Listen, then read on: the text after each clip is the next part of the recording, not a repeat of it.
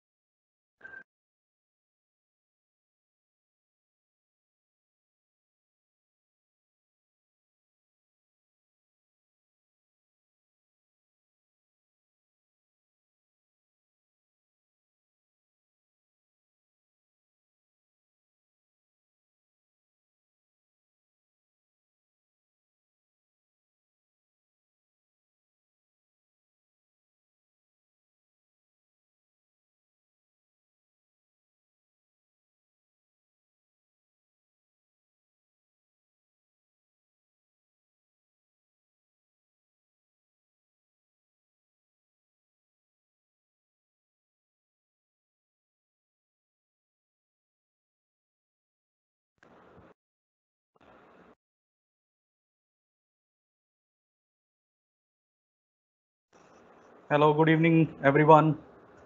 I welcome you all in this Epicycle 2020 Rulebook session. So we will start the presentation now. Give me a couple of minutes.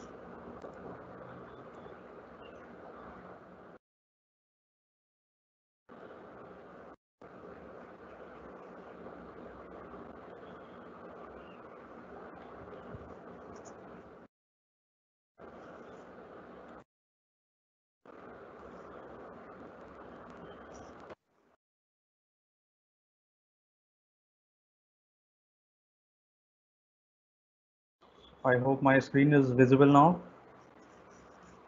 Sir, can you confirm? Yes, Jitendra. Okay. So this is Rulebook session 2. In last session, we discussed about frame and material related rules. So now today we will discuss other rules for conventional and advanced category vehicles. But before that, I would like to give some important updates. The revised registration guidelines have been uploaded on our official website. So there are some changes in the deadlines, fees amount, and account details. So please visit our website. The guidelines have been uploaded in the download section. So before you register your team or make any changes in the already registered team, so read the guidelines carefully. Also read the message from convener on virtual format, which is also available on website. So registrations are open till 20th June. This was already announced. So now let's start this, and once again I would like to inform that I am using LEDs on the top of screen to differentiate the applicability of rule for conventional and advanced formats. So C means conventional, A means advanced, green means the rule is applicable, and gray means rule is not applicable. So please take care of that. So now let's start with the rules explanation.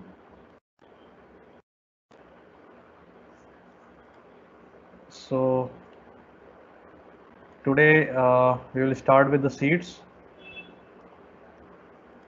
Seats are mandatory for FE cycle, and as there are two drivers, there should be two driver seats, which should be individual. There should not be a common seat like a bench seat kind of thing. And the seat, which is the combination of three parts basically. One is the seat cushion or the bottom of seat over which the driver is seated.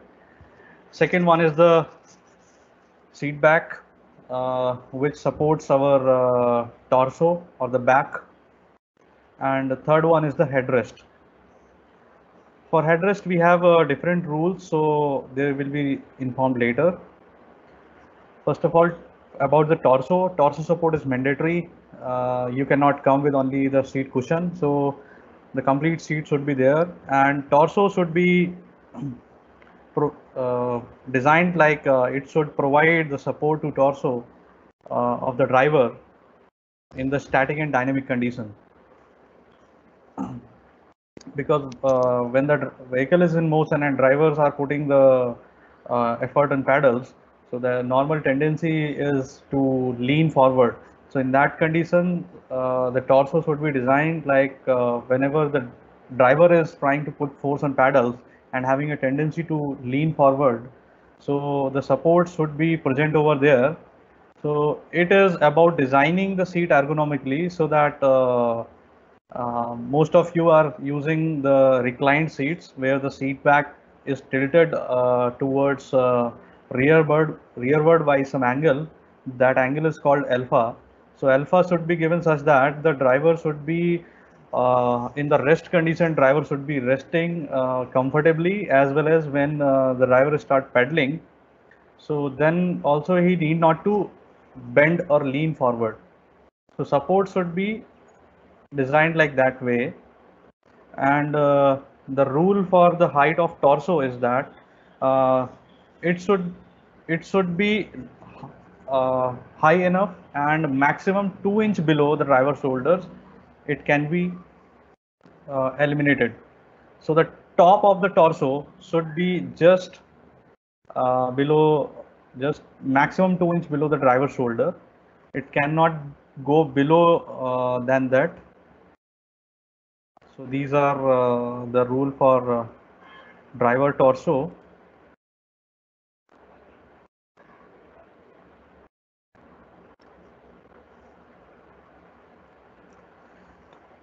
And then the seat cushion should be used, and the seat bag and seat cushion should be mounted on frame using the mounting tabs. And on the mounting tabs, we can use the bolting, the fasteners, the nut and bolts to fasten the seat on frame using mounting tabs. And do not make any drill or hole directly on the frame members, frame tubings. So that will be a NG condition, a non-compliance condition, not good condition. So direct drilling on frame members for mounting of seat, or that is a basically a common rule which is applicable for all mountings. You cannot make any drill or hole for mounting purpose directly on your members.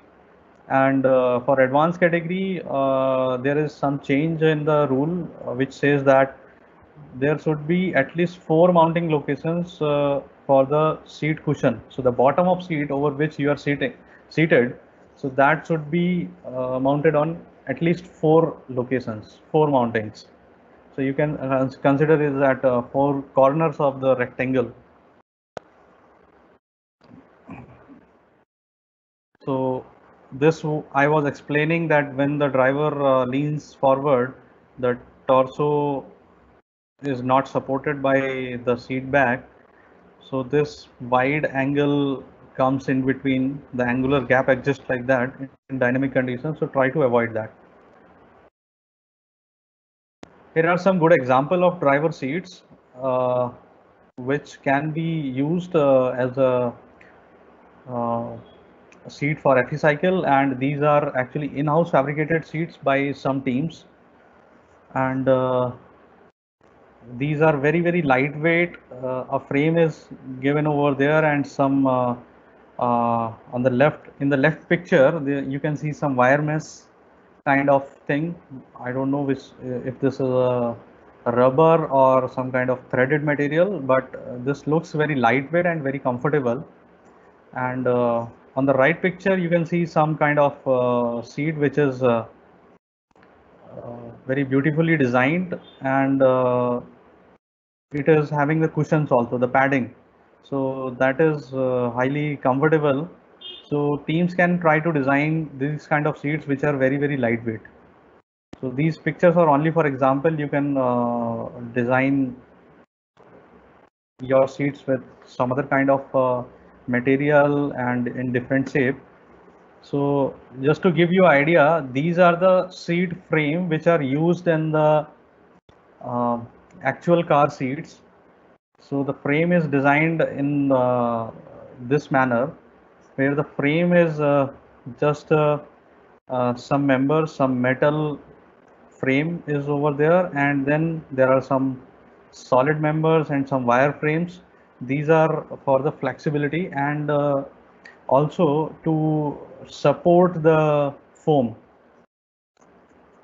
the foam which is present over there in the car seats is supported by only these kind of wires. So you can see even the car manufacturer use these kind of very lightweight frame, but as there is a high amount of foam is there, and also some adjustment mechanism are there, so that's why the seats are heavy, and also by uh, uh, by the look they also uh, feel very heavy. So normally the weight of the car seat ranges from 10 kg to 15 kg in actual cars. And if the car seats are having airbags and the electronic adjustment systems which are coming on high-end cars, so this goes till 20 kg also. But you try to design a seat which is very lightweight, and these are only for reference, to just to give you idea that car manufacturers also use these very lightweight frames.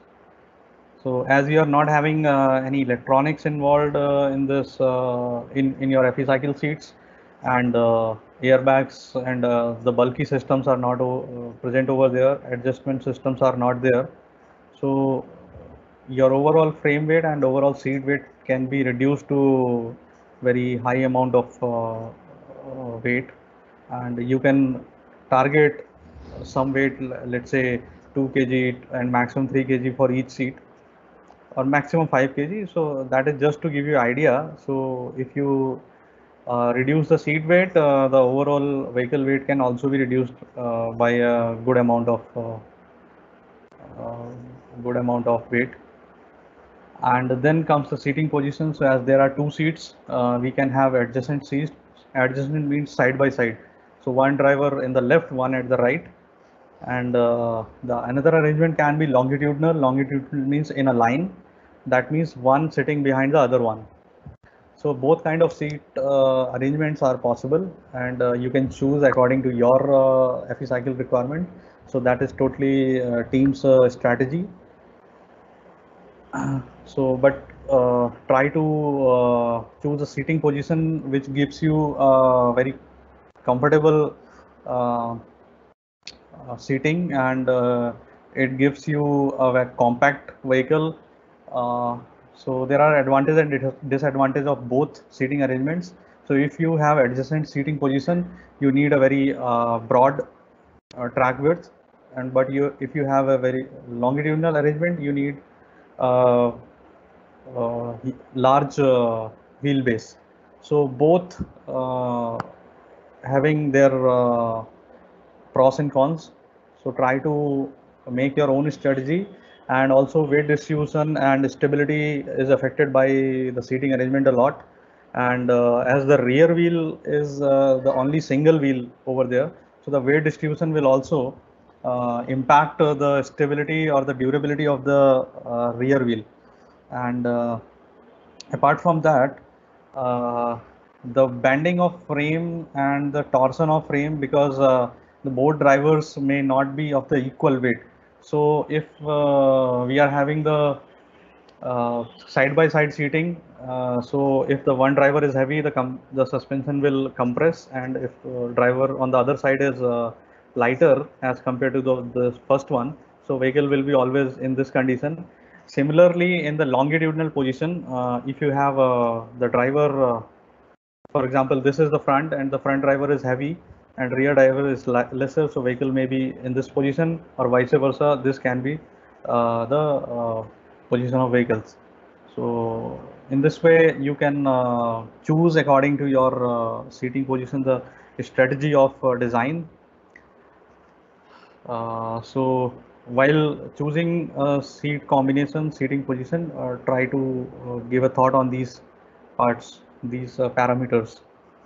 And then we come to the uh, seat adjustments. So inclination of the seat back is one type of adjustment, and so you can recline, and according to your comfortable seating position, you can recline your seat back and try to get seated in a most comfortable manner.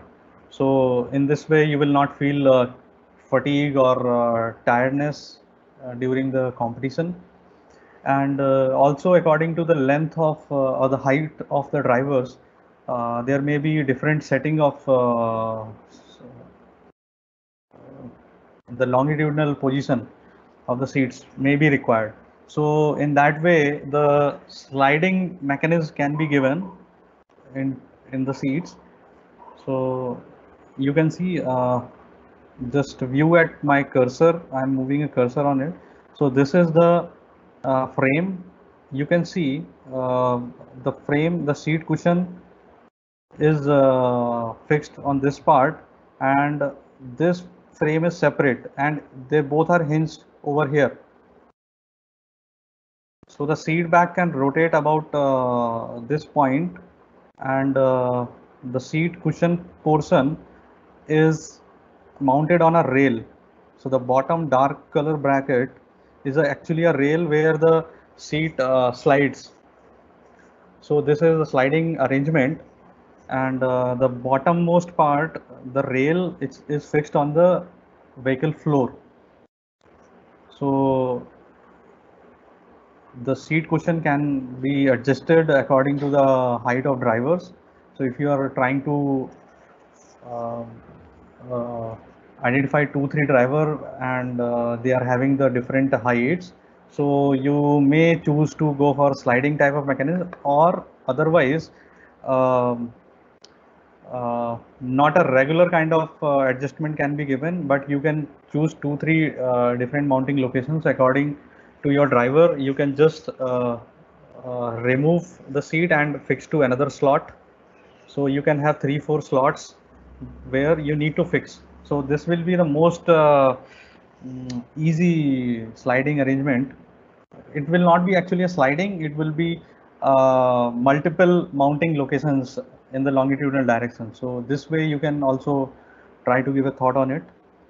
So just few graphical representation of seat adjustment. So as I explained, this is the rotation of seat back, and the slider goes like this way. And as I was explaining in the last picture, so this is the seat cushion part, and this is representing the seat back. And this picture shows a recliner mechanism which is given in a car seats. So this is a typical recliner mechanism which is used in a car. So there are springs and levers which give you a different type of adjustment, but you need not to make this type of complicated design. These are for your reference, and you can innovate some new kind of mechanism by the reference of this picture. So now we will discuss about seat height and sitting space. So these are the terminologies which are used in the rule book. So seat height means the height of seat from the ground. So if I measure the height of seat of your FE cycle, so then I will park it on a ground plane which is horizontal, and then I'll try to find out the height of point A. We discussed in the last session which is point A and how to identify.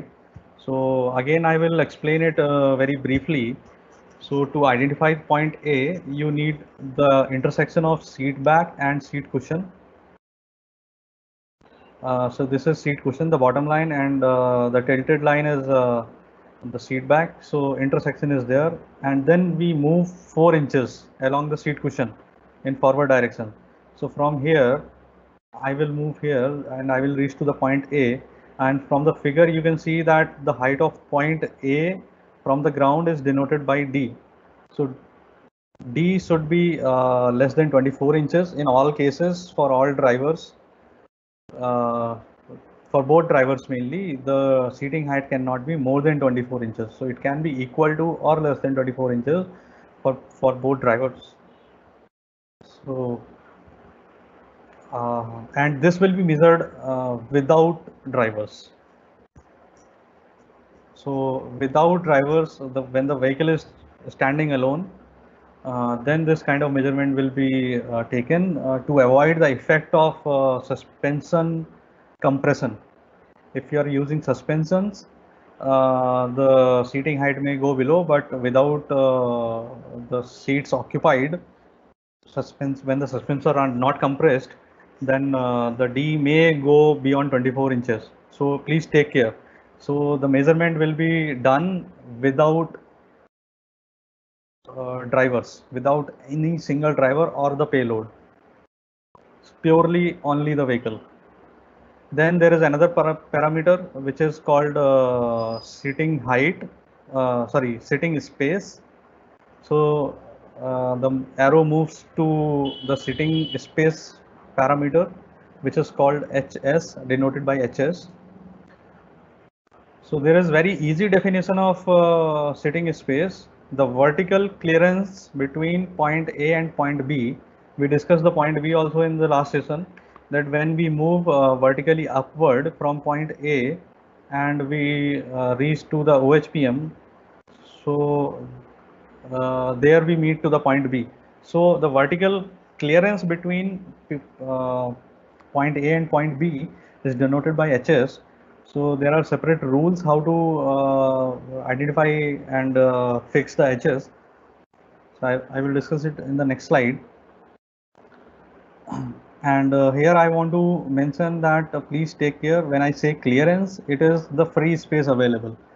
So in order to measure HS or the sitting space height, you need the point A on the top of seat cushion surface, which is uncompressed, and then this point B is on the bottom side. In the picture also you can see the cross point is on the bottom edge of the OHPM. So this gray member is OHPM.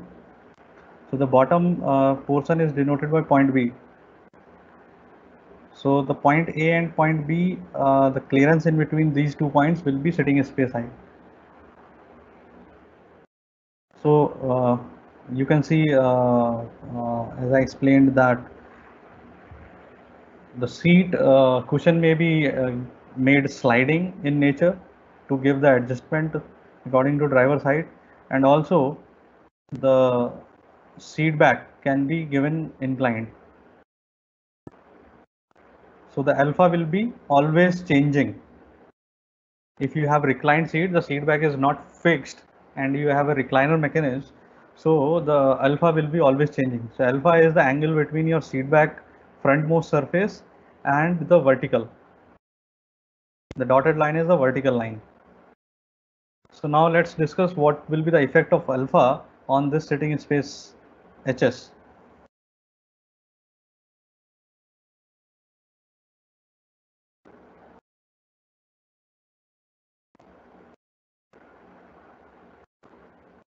Before that, let's discuss one important rule. Uh, if you have sliding seats, if the seat are sliding back and forth, forward and rearward, then we discussed in the last session about OHPM clearance, the length of OHPM. So the gray member is denoted as OHPM here, and we discussed about line 1 and line 2 and point B. So the rule was to define the limit of OHPM by line 2 and point B. Whichever is more forward, the point B or line 2, whichever is more forward, that will decide the length of OHPM. So if there is a case where please take care uh, in this area, if the seat back is more upright or more on the vertical side, which means the alpha is reduced. So the red new dotted red line is denoting the new seat back angle. So if this is the case, what will happen? The driver will move forward such that the seat back is supported by the seat back is supporting the torso. So now you see alpha is reduced, so driver has to move or lean forward. So in this way, the head of driver will be shifted. So that's why line 1 and line 2 both have shifted, but point B is still there. So in that case, what will happen? We need to make the OHPM more forward, the horizontal. So this rule is applicable for conventional category vehicles. So in this condition, the OHPM will also be shifted. It means it will be extended. So as the line 2 moves, the horizontal extension of OHPM will also move like this.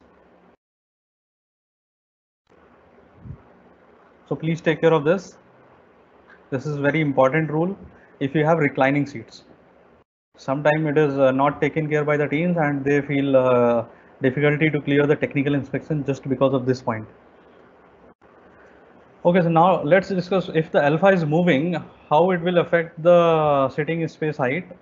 So we have divided alpha into 3 ranges. So in this table you can see range 1, 2, 3,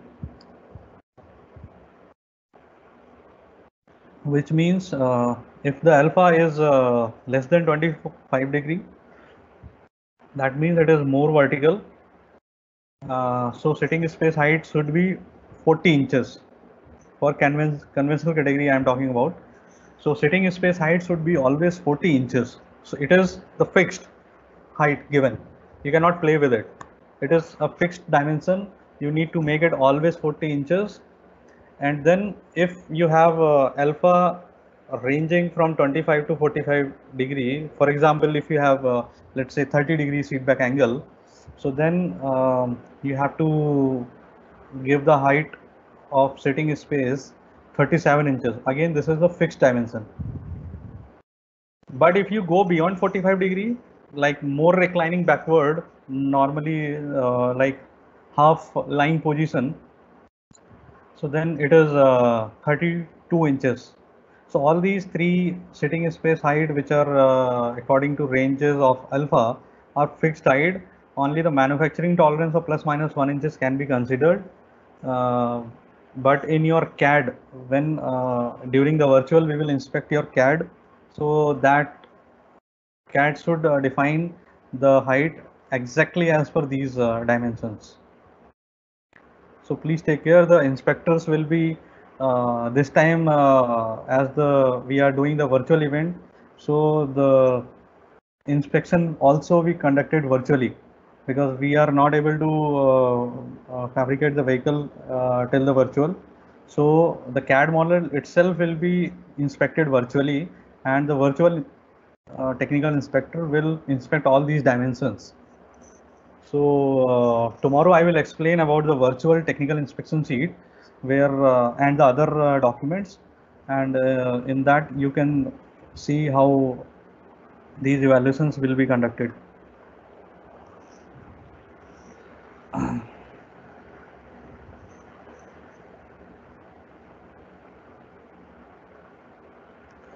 And it may also happen that the alpha is ranging from let's say 15 degree to 35 degree. It may also possible if you are having adjustable seat back, such that the range of alpha is lying into two ranges. So then what to do? In that case, you go with the least seat back angle, which means the maximum sitting height applicable.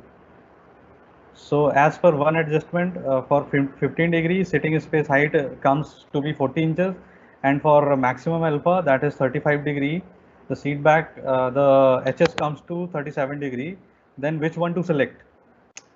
So this may be a common question for such teams. So in that condition, you go with the maximum sitting space height. So that is the worst case. And also seat back support member is mandatory for the protection of occupants or the drivers in case the seat back fails, seat back surmounting fails, or it breaks, or something bad happens with your vehicle. So in that condition, there should be something to hold it. So a seat back support member is mandatory, and it should have a member which is same as the frame member welded to the main body of frame, and it can be just a inclined member like this behind, just behind the seat back. So this is the seat back. So there can be a one member supporting it like this. But if the seat back is tilted, so then according to the maximum seat back angle, the seat back support member can be given. So this is the seat back support member. It can be a horizontal bar, it can be a cross kind of thing, it can be a loop. Uh, so whatever you feel okay, you can provide a seat back support member in that way. And so next we will move to the seat belt section.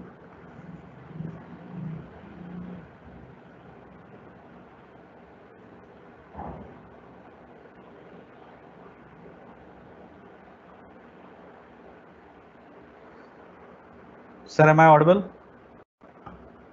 I Rahul, Yes, Jitendra, audible. Okay, fine. I'm facing some internet issues, so that's why I checked. Okay, let's move to the seat belt. For advanced and conventional category both, the seat belt is mandatory for both drivers, and you can use only a 3-point OEM type seat belt. OEM means the original equipment manufacturer, or simply you can say the car manufacturer. So the seat belts which are used in actual cars should be used in your epicycle, and that seat belt should be a 3-point seat belt. 3-point means it is mounted in the 3 points. So one on the shoulder and 2 points on the lap. One on the shoulder and lap, like this. So the people who drive the cars normally, and they might be understanding this very easily. So there are two portions. One is shoulder belt and one is the lap belt. Lap belt, which restricts your lap, and there should be a retractor. Retractor is a device which is present in the seat belts, which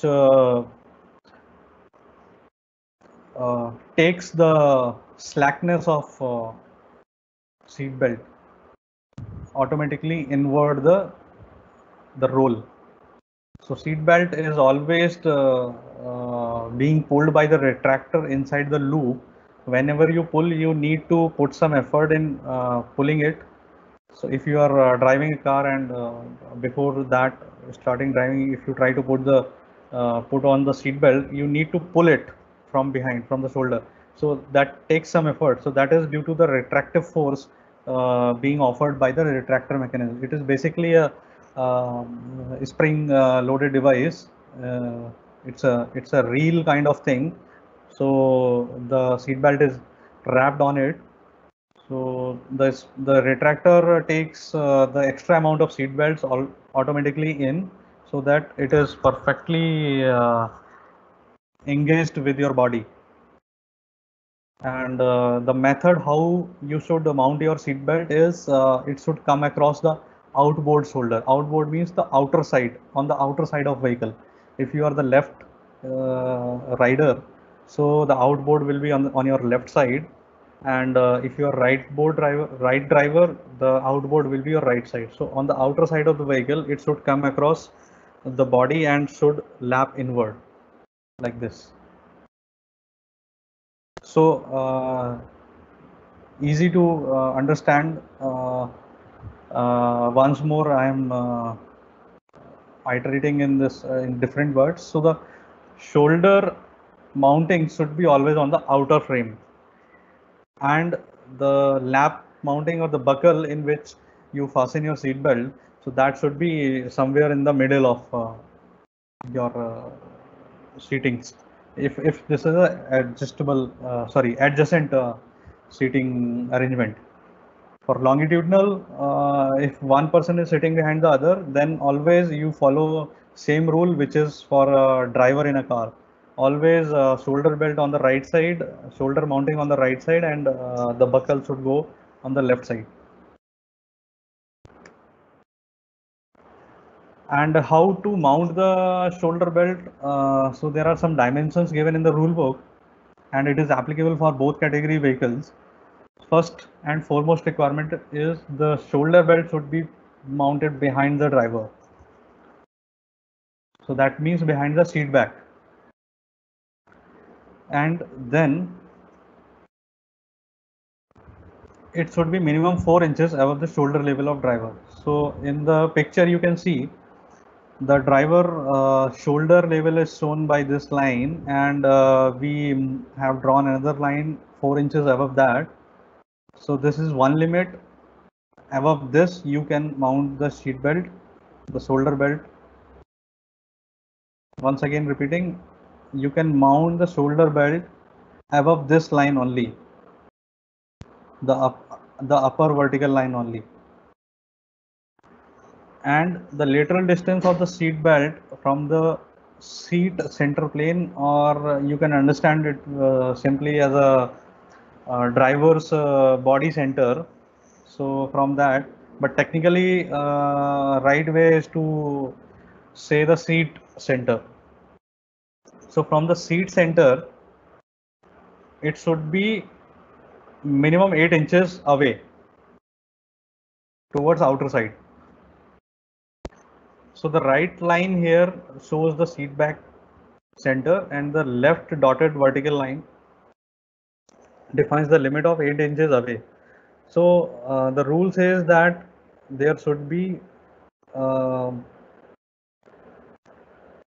the mountain should be always in this space. by the rule.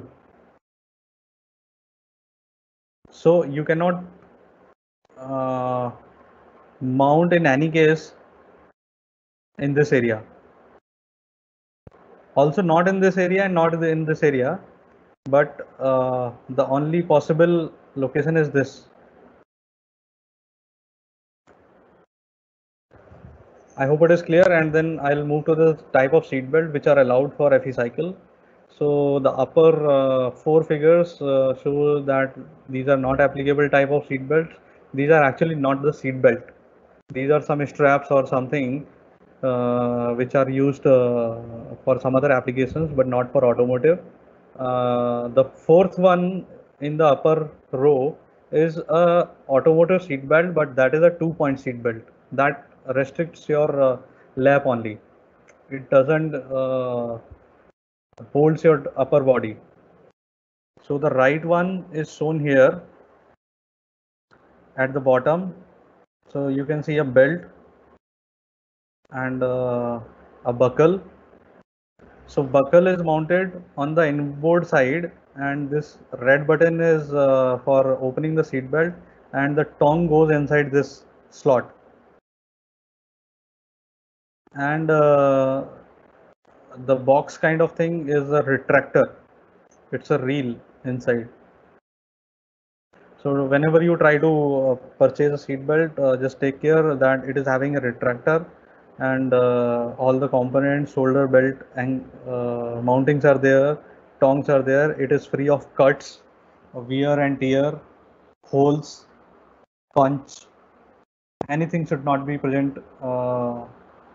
Any damage should not be there in the seat belt, and it is properly functioning. So it should be always checked when you are purchasing a seat belt. And this point should be always checked. So if you don't mount the seat belt behind the shoulder and upside of shoulder, so this problem will come, the belt will slip. And in this picture you can see this person is driving, and this is actually a very old picture. This is not a one of the latest FE cycle. This is from the season where Delta configuration was allowed. So maybe from 2013 or 14. So in this picture, you can see the seat belt is slipping over the shoulder, and in the right picture, when you can see the mannequin is wearing the seat belt, so it is same. It is having the same position. So this should not happen in the static and dynamic condition. So please take care of that.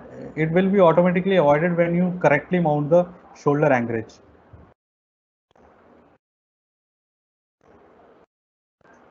And then the third part of the seat, which is the headrest. So headrest is not mandatory. You can use a headrest which supports your neck and head. Basically, it is to avoid any injury to the head and neck, especially to the neck whenever your impact happens, especially in case of rear impact. When somebody hits you from the rear side, so the tendency of the head is to recline backward if the headrest is not there, because from the seat back, your torso or the upper body till the shoulder level is resting on a seat back, but as the head is heavy and the impact happens, so due to inertia the head moves to backward.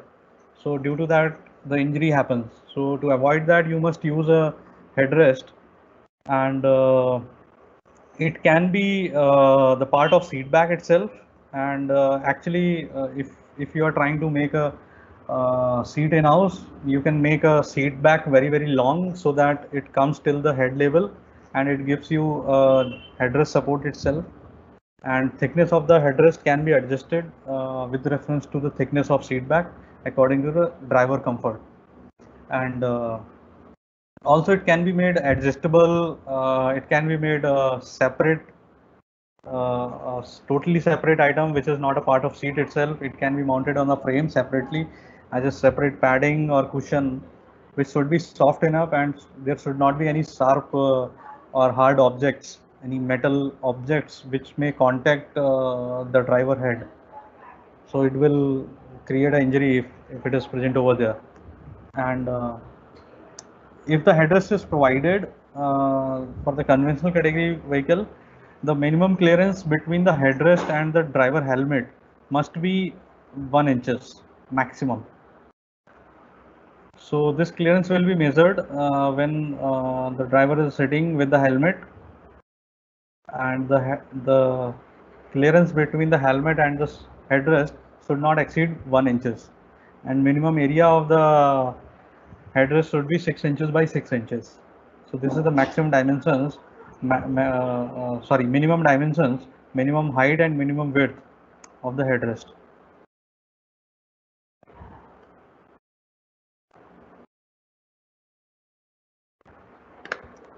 Then we will discuss about the clearance part.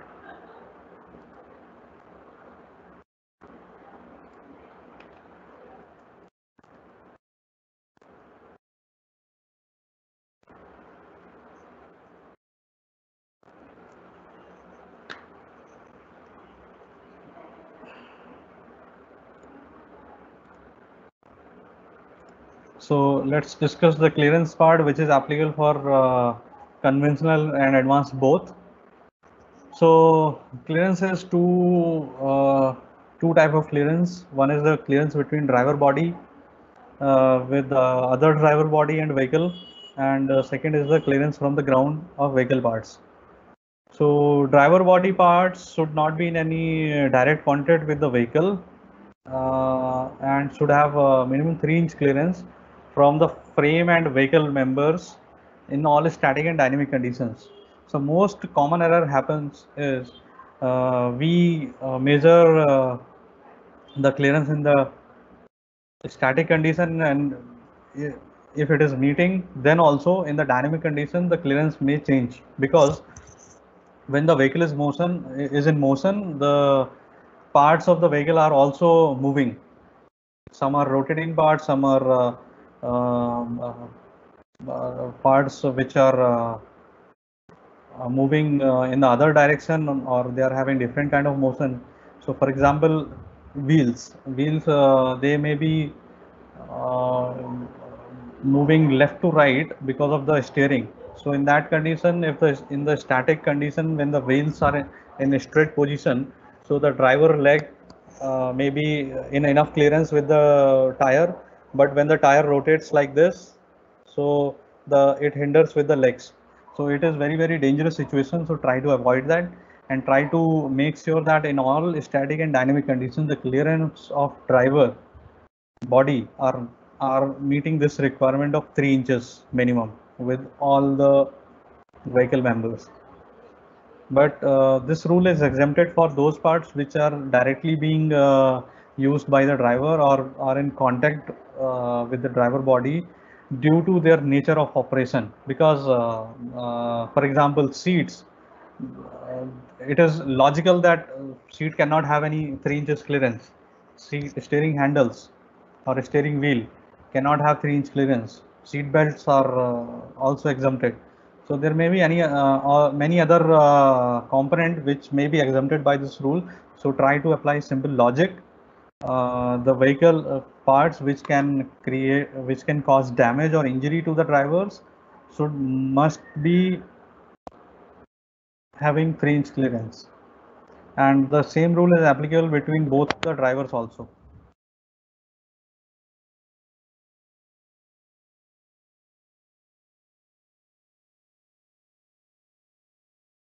And next clearances becomes the also the important rule.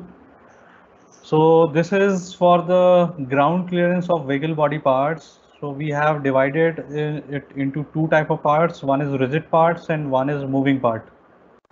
So for the rigid parts, they should have minimum 6 inches clearance from the ground in their lowest possible position.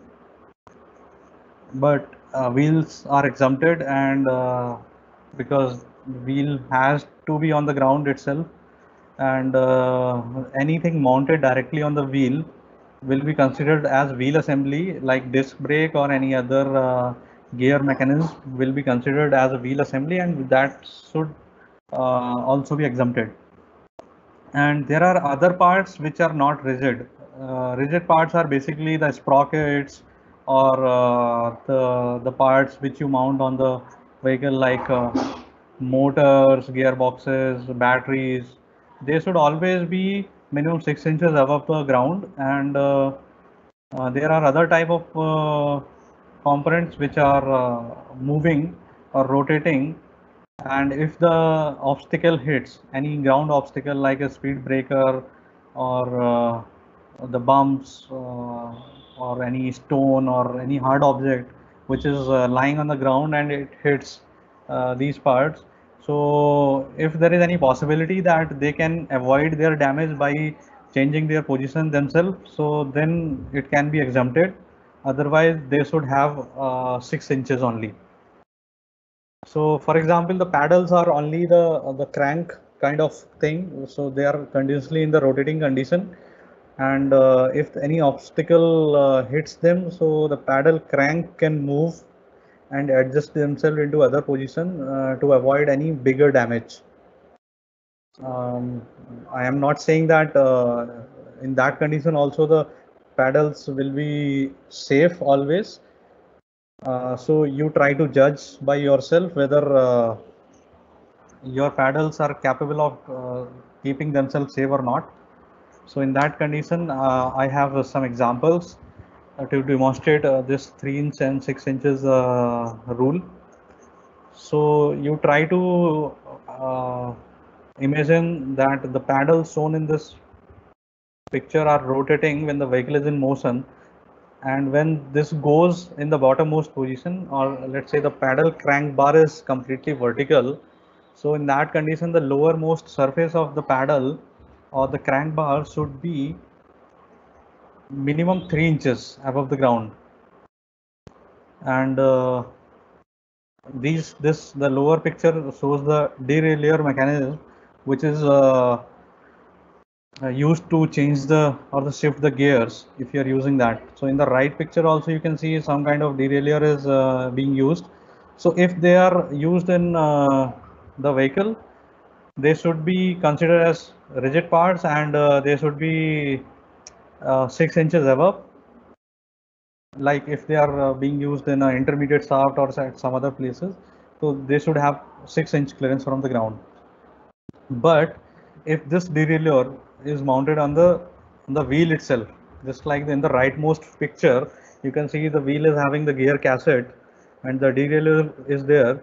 So then this derailleur will be considered as a wheel assembly, and then it will be exempted. But if you are using the same mechanism somewhere else, which is not a wheel, maybe if you are having a multiple intermediate shaft concept, so if you are using it there, then it can be it should be complying this rule of 6 inches. I hope I have clarified this very well in through the examples, but if you still have any query, you please try to post it in the uh, Q&A chat box, and do not forget to mention your team ID and team name, or along with your name, so that we can identify and answer your query. The query without any identification will not be answered. So then let's discuss about the power related rules. So the power for conventional vehicle is coming from the human power and electrical power.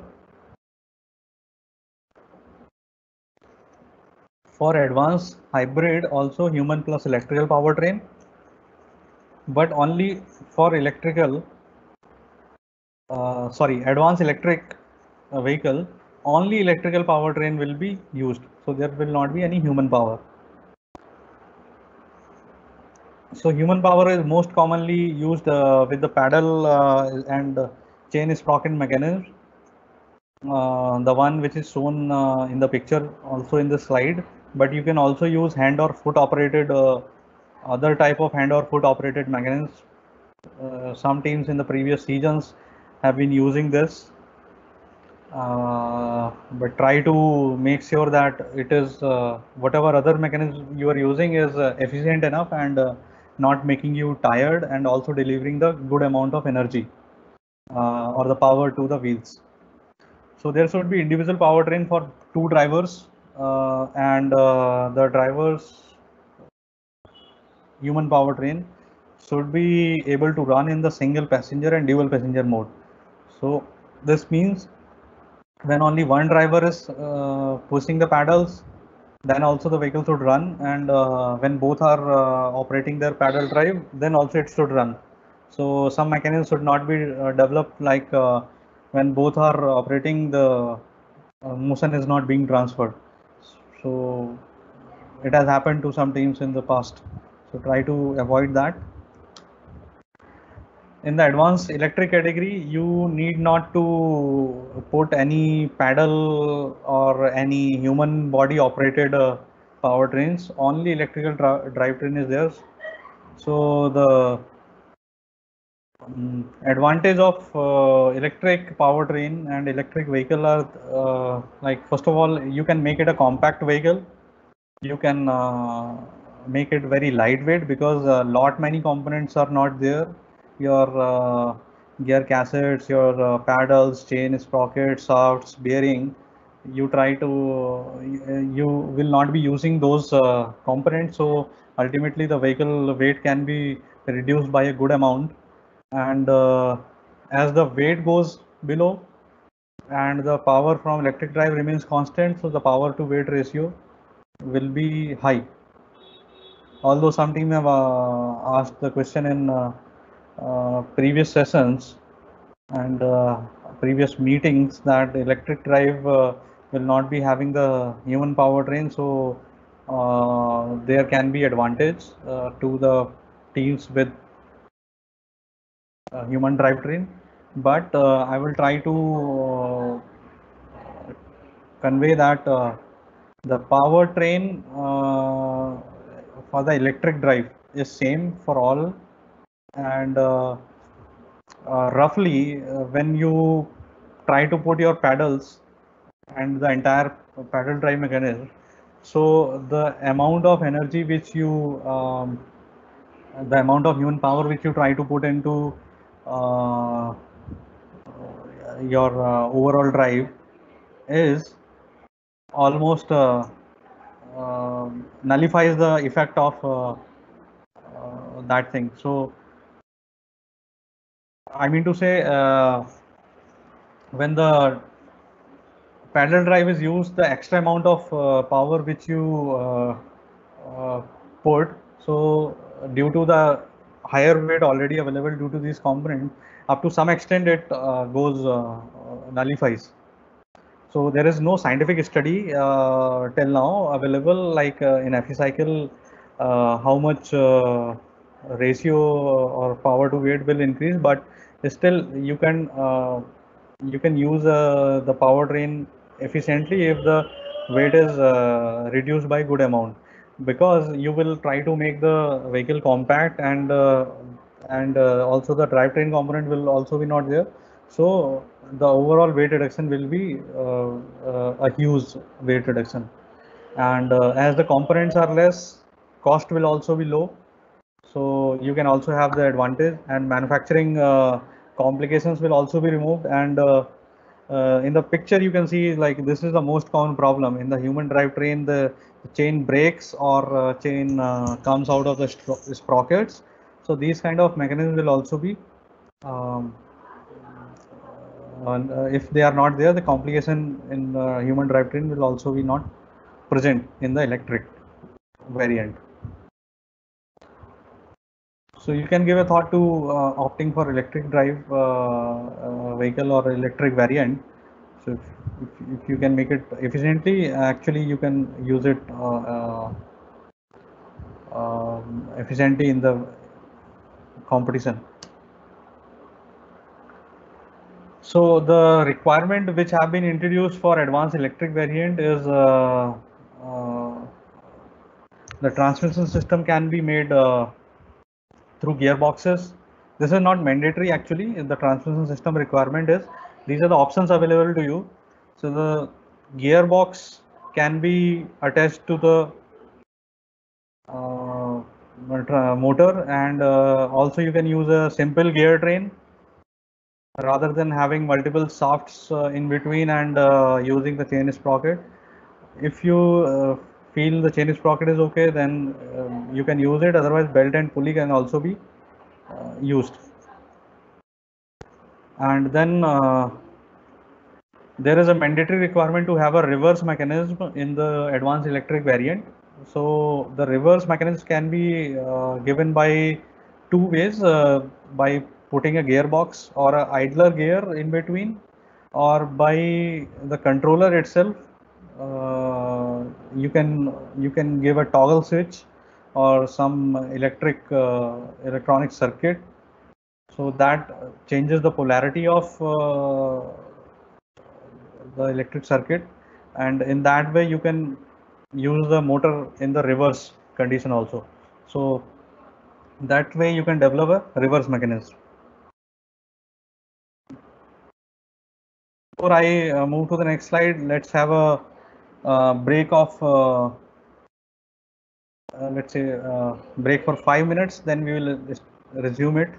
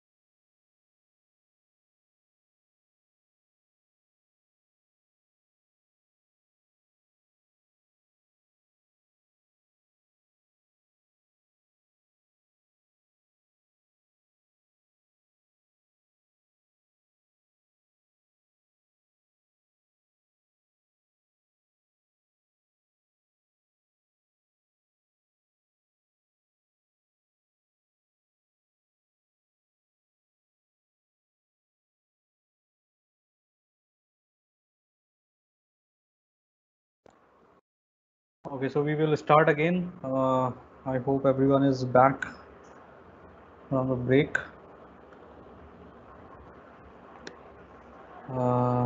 So we are discussing about the power train requirement of every cycle, and for the electrical power we have fixed the motor which is having the rated the specification of 48 volt and 600 watt output BLDC motor, and only KTC 600R model motor and controller unit can be used. So if you want to use this motor, you need to purchase it from our authorized uh, motor vendor, Vixen India.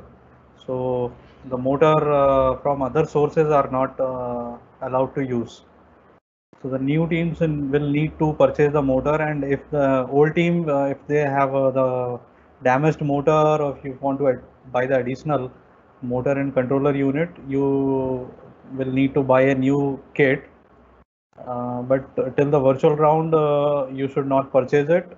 We will again, if the physical event is announced, then we will inform you about the deadlines of motor purchase. And for this motor controller unit, any kind of operating mechanism can be applied to control the uh, basically this is for the transmission system. So the gear drive, chain sprocket, or any electronic arrangement can be used, and the direct mounting of motor on the wheels is not permitted. The coupling of motor directly on the wheels is not permitted. So you should have some type of transmission arrangement in between to mount your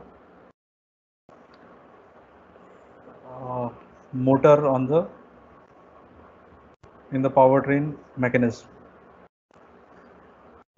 To provide the power to this KTC motor, you need a battery, and as per the rule, you can use 48 volt and 35 ampere hour capacity battery. So these are the maximum capacity. 35 ampere hour maximum can be used, and you can use even less than that. If you feel that 35 ampere hour is not needed, you can use a lesser capacity battery, and it will be sufficient for the entire endurance run, so that can be used. So, and the battery voltage should be 48 volt, because the motor is having the 48 volt uh, rating. And if a single battery is not available of these ratings, so more than one battery or cells can be used. So they give a combination of the 48 volt and 35 ampere hour maximum.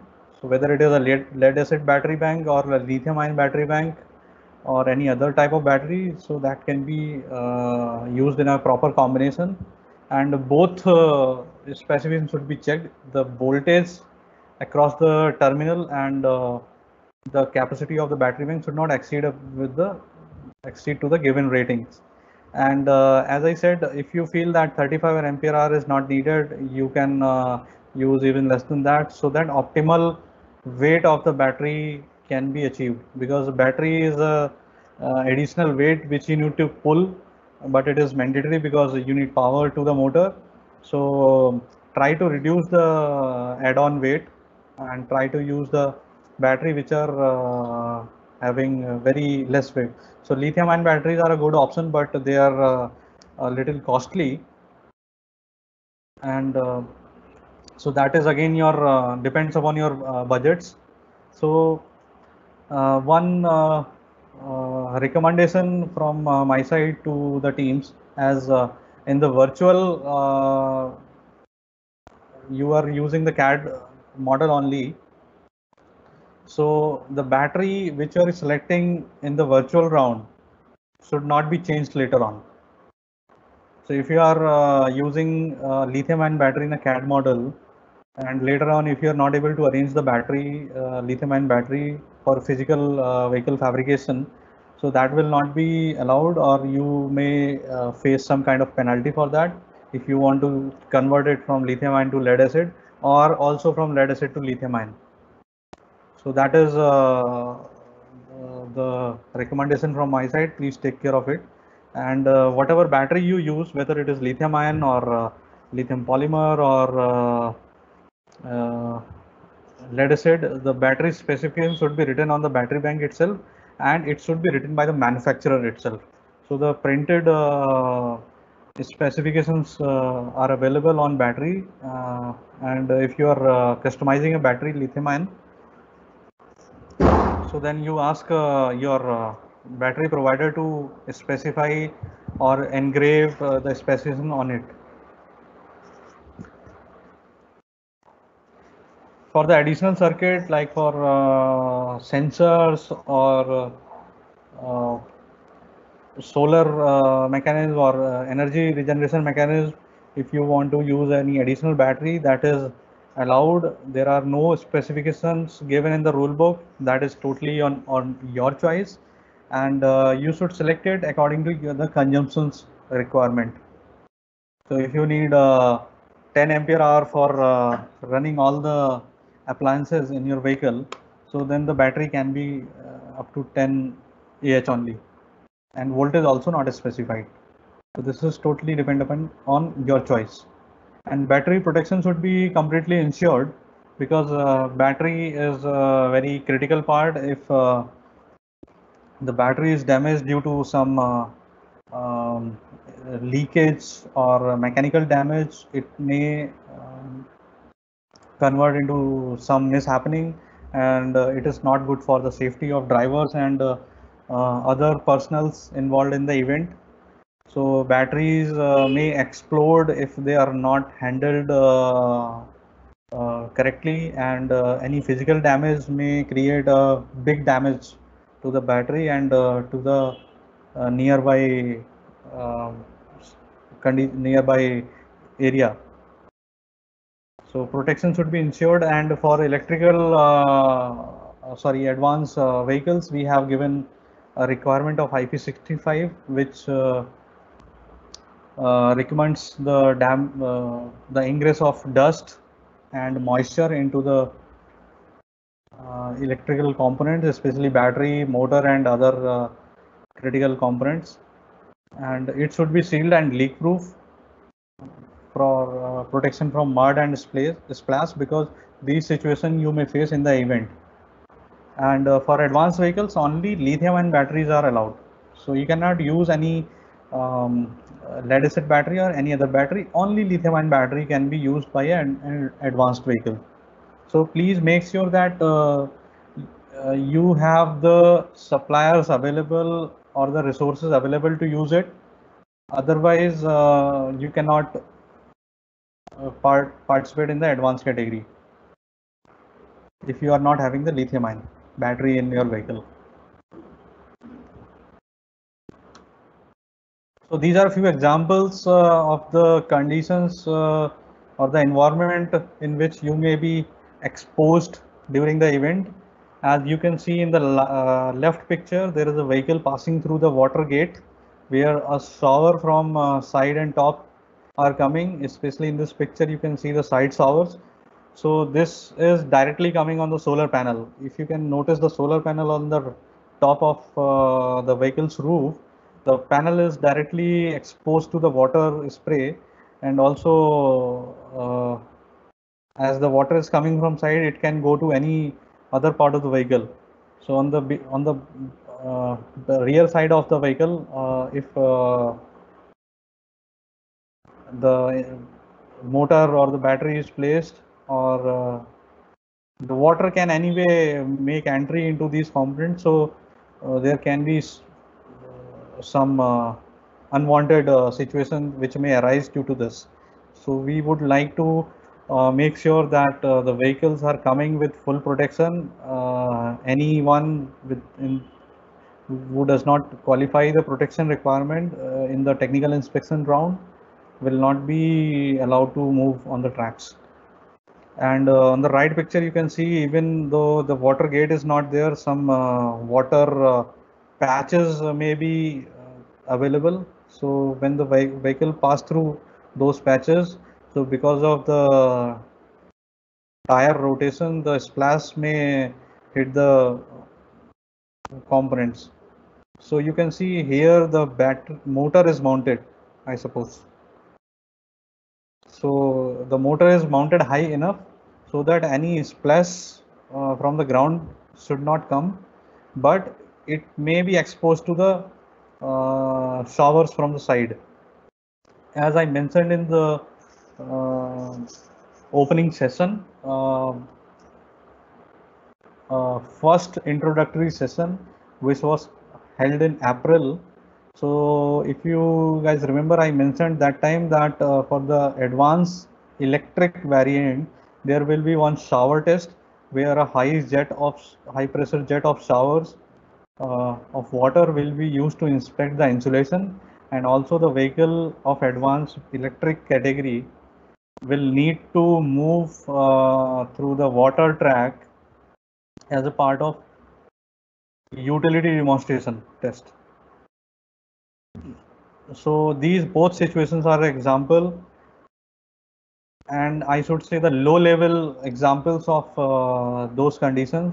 The actual condition will be uh, severe than this. So once again, I am emphasizing that protection of battery and all electric component is very important, critical, and that's why we have made it mandatory. So please take care of it. Regarding the battery bank, you need to check these points.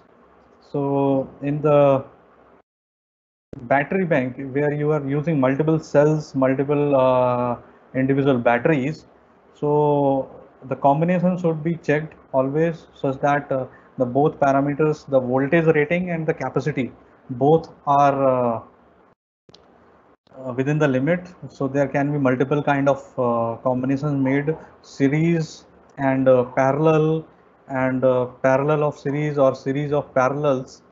So this can be uh, adding up or enhancing the terminal voltage and capacity. So that's why you need to check the capacity of the bank.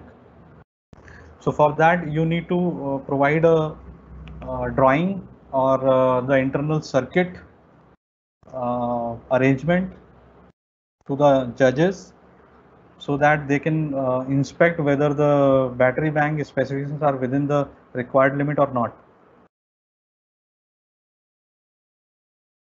For battery in the advanced vehicles, you need to use a plug-in charging system. Plug-in charging system means the battery is always mounted in the vehicle, and you need not to remove it for charging purpose. So that's why you should have some portable charger kind of mechanism, and the plug-in points which can be used for connecting the charger couplers directly to the battery. So you may have the battery terminals available directly, or otherwise if you have some kind of insulation or some kind of protection system or shield made covered on that, so you may extend some kind of connector, some kind of circuits. So the connectors may be provided in the on the battery side and charger side both, so that the couplers can be used uh, to connect the charger from the battery. So in the competition side, charging ports or the power points will be provided in each pit so that you can charge your vehicle there itself.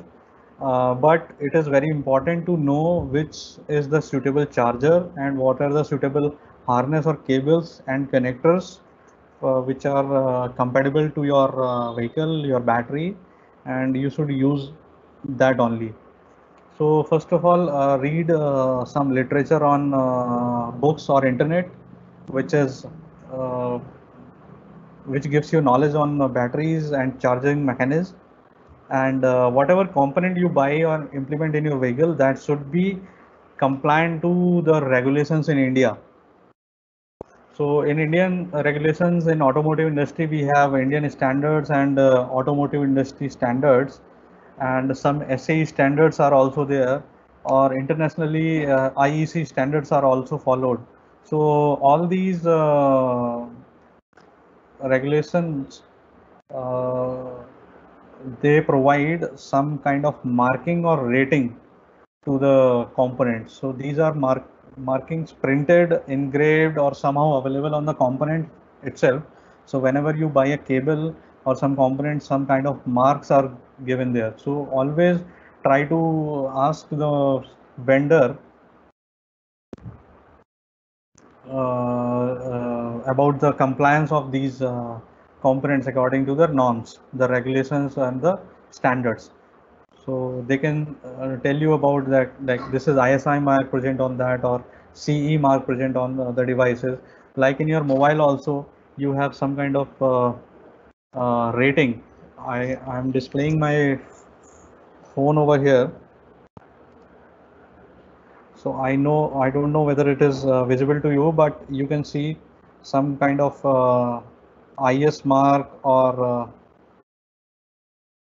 IEC standard number is present over there. You can also check your mobile phones, your laptops, and any other electronic devices. They should all have these kind of marks present on that. That means the component or the part is compliant to the regulations. Some regulations, maybe it is Indian regulation, or maybe European regulation, or ECE regulation, or IEC regulation. So please take care of it.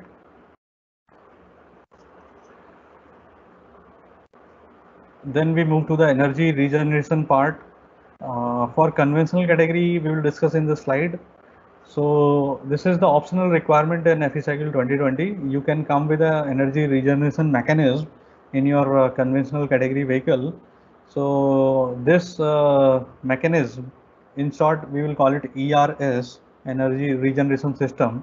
So in your vehicle, ERS should be present to convert the kinetic energy of vehicle into the electrical energy. So that electrical energy should be stored in some battery in form of charge. So that is actually the optional requirement. But if you bring any ERS system in your vehicle, so there shall be a separate dynamic test for it, and the rule number 8.11 will be followed for that ERS dynamic test, and the best ERS system in terms of the efficiency will be given the award. But always the test will be in the braking condition, the braking mode.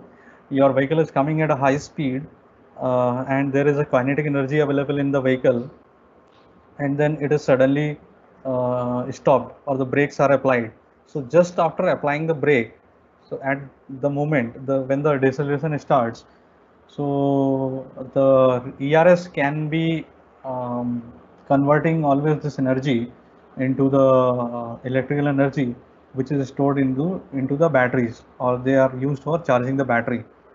So the ERS which makes use of energy conversion in the braking mode will be considered as the ERS for 2020 FE cycle. Any other ERS mechanism will not be qualifying this criteria. However, you can show them as a part of innovation. So about the ERS of advanced category, I will discuss later on, because that is basically a non-conventional method for advanced vehicles. So that will be discussed separately at the end of session. Then there is a requirement of drivetrain shielding, because the drivetrain is having a lot of rotating parts, lot of sharp uh, objects like sprockets, and which are not good for like if something is trapped, or vehicle body is exposed to these parts in the rotating condition, so they may cause a big damage or injury to the body of the driver, as well as to somebody else who is doing the inspection or maintenance or servicing of your vehicle. So the drivetrain shielding is required for both way, mechanical also and for electrical protection also. So we'll discuss both one by one. And to protect the bystanders and other people who are using your vehicle or inspecting or servicing your vehicle. So the chain is sprocket or pedals or anything which is prone to the to come in contact with the other person should be covered perfectly in such a way that no damage or no injury occurs to the other person. And if the paddles are projected outside on the forward side, so the fairing can also be treated as a mechanical protection for other people. But for your drivers, you can use some kind of cover on chain sprocket mechanism. And electrical circuits and all the battery terminals should be perfectly insulated using the good engineering practices. There are certain methods to provide insulations. Do not always use uh, insulation tapes or some other kind of covers. So there are battery terminal caps which are available. These are the standard product in which are available in the market. So try to use them. Proper insulation should be there. And we also have released a lot of tips through our alumni committee. Uh, our alumni member are trying to provide some kind of documents which can be used as a tip to by the teams. So I remember there are some tips available which provide some good information about wires and uh,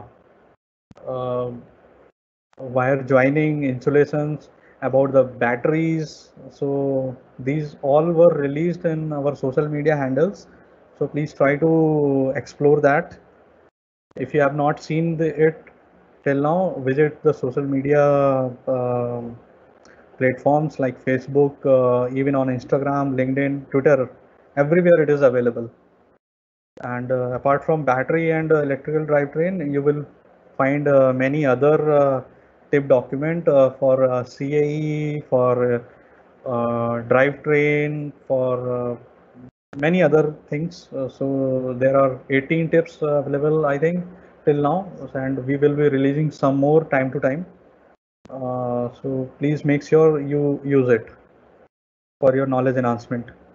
And the proper routing of the cables harness should be present. So cables should not be lying here and there, and it it should be in a proper conduit which is good enough to protect them from small loads, crushing, pinching, like that. So a proper conduiting should be done, and all cables should pass through that conduit, and the conduit should be tied with the frame. So try to cover them as much as possible.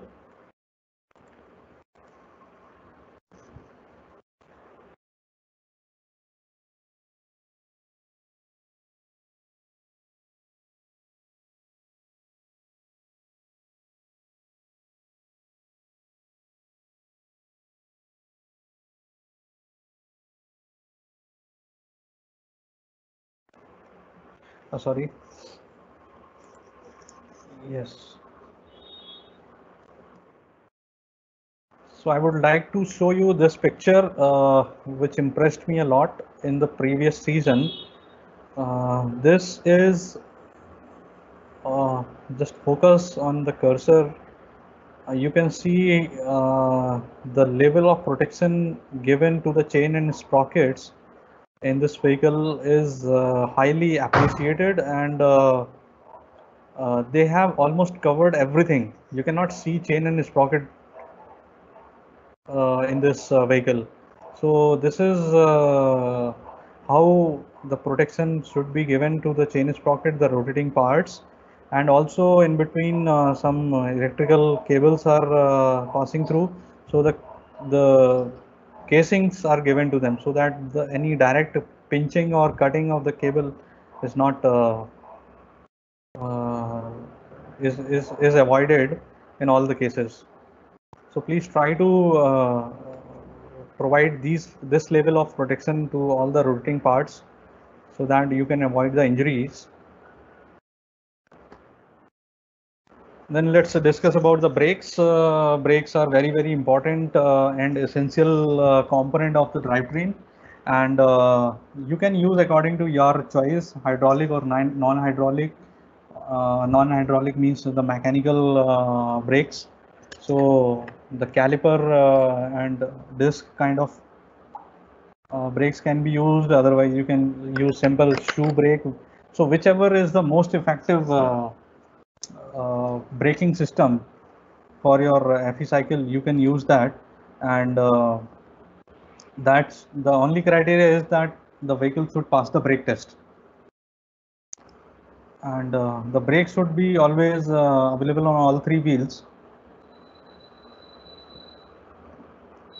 Some people try to put it on the axle so that a common braking system can be used, but let me inform you that this is not a good way.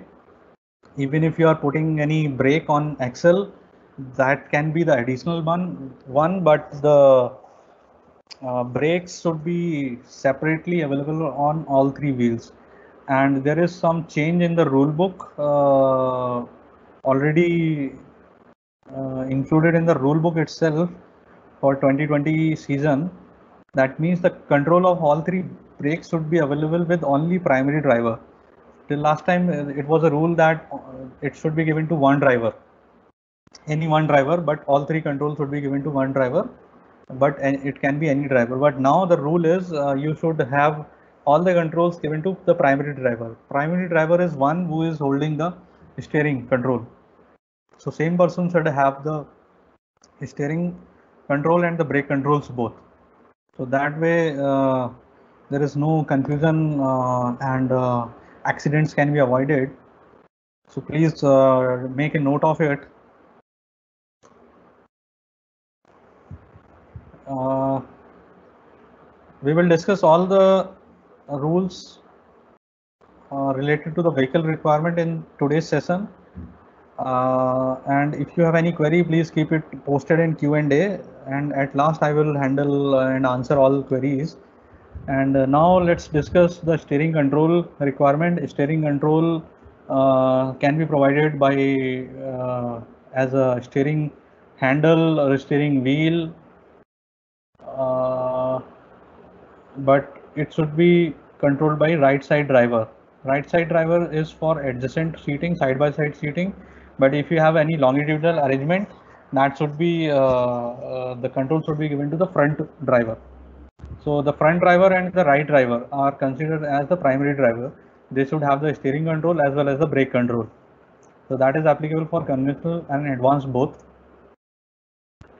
And the steering control can be controlled by the mechanical linkages and wires, gears, or any electronic mechanism, hydraulic mechanism, anything.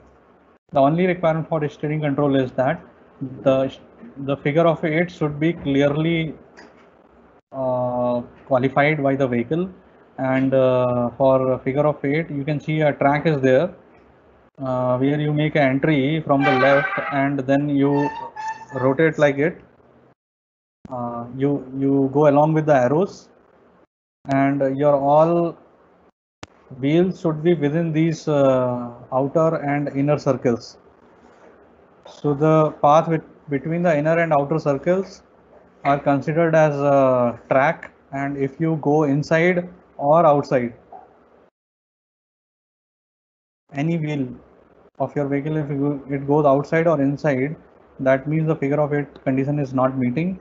So only requirement is that you meet it in the figure of 8 test, and the turning radius should be limited to 4 meter, so that you can see the dia of this figure of 8 outer circle is 8 meter. So if you have a the maximum turning radius to 4 meter, so then only you can qualify it. That will be checked in the final physical competition in the technical inspection round. There is one additional requirement added for advanced category vehicles for steering control. You can see in this picture the distance from steering wheel rearmost part. So if the steering wheel is tilted, then the rearmost part is this one, and the distance to the chest should be more than or equal to 220 millimeter. It cannot be less than 220 millimeter in any case. So this is the new requirement added for the advanced category vehicles. Even if you are using a steering handle like a bike handle, so if you are rotating it left or right, then also in the rearmost position it should be meeting this requirement. The distance of 220 mm should be maintained.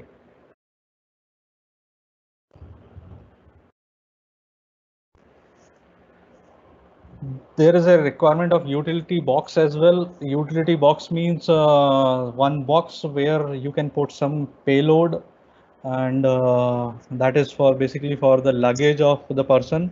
But for FE cycle event, we will put some payload into it, which is equal to maximum 20 kg, and the vehicle should carry the two drivers and 20 kg load without any difficulty. So this is the requirement, that utility box should also be made rigid, strong enough, and should not be hanging or vibrating on. So it should be mounted rigidly over there. And the internal dimension should be 16 inches by 12 inches for the base and 8 inches for the height. So these are the internal dimensions. And if you are having a utility box, there must be a openable cover at the top. Openable means this kind of cover, or the flap, but it should always not be open. There should be some cover on it, and you can use it.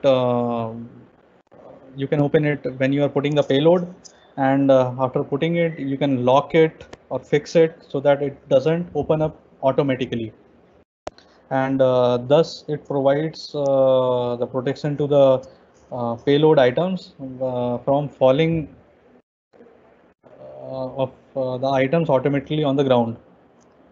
And payload will be used in the dynamic test, so, and inspection also. It will be used for checking the rigidity and the payload carrying capability of the utility box.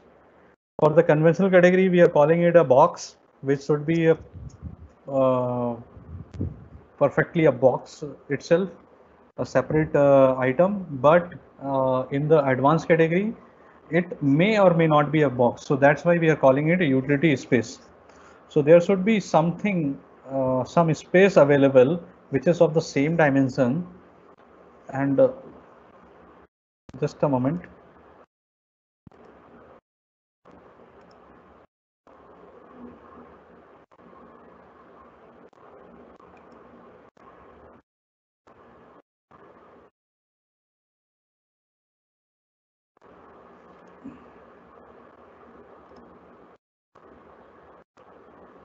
Yes.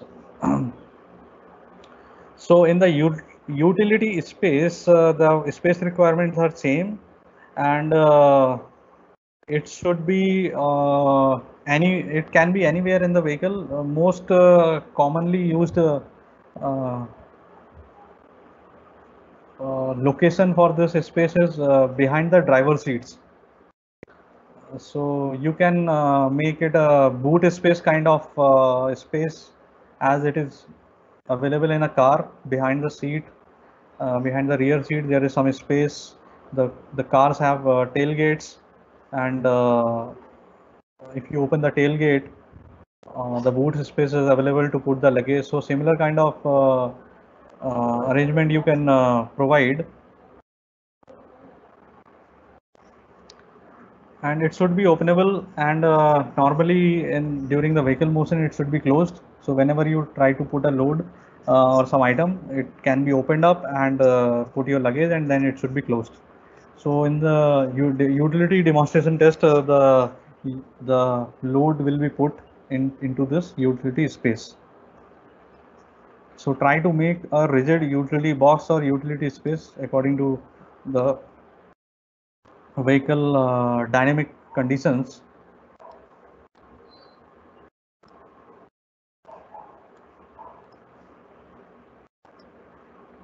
And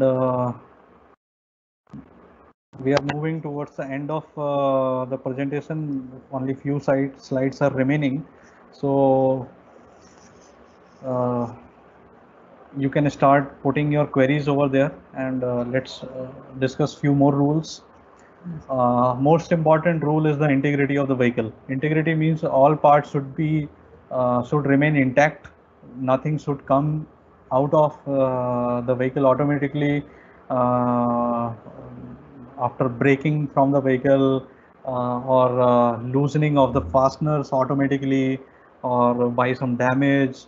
So anything like fairing, utility box, or some covers, body panels, or something, fasteners should not detach from the vehicle during the vehicle in motion. So especially the flexible parts, they are prone to damage in the severe dynamic conditions. And build quality check should be conducted by the teams itself, so that rigid vibration, shakes, and small impacts and bumps kind of test can be done by the teams itself, and similar kind of test may be conducted during inspection to check the quality of vehicle, and the parts should remain integral with the vehicles. And if these conditions are not satisfied, inspectors are not convinced with the quality, then they may ask for fixing it up, and hence you may be asked for modifications. So try to avoid everything, because these items take a lot of time in repairing during the competition site.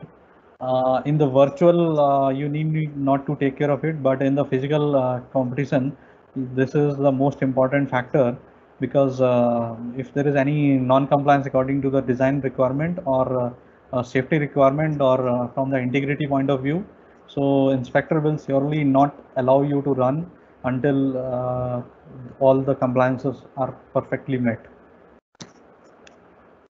And kill switches are also the essential requirement of all conventional and advanced category vehicles.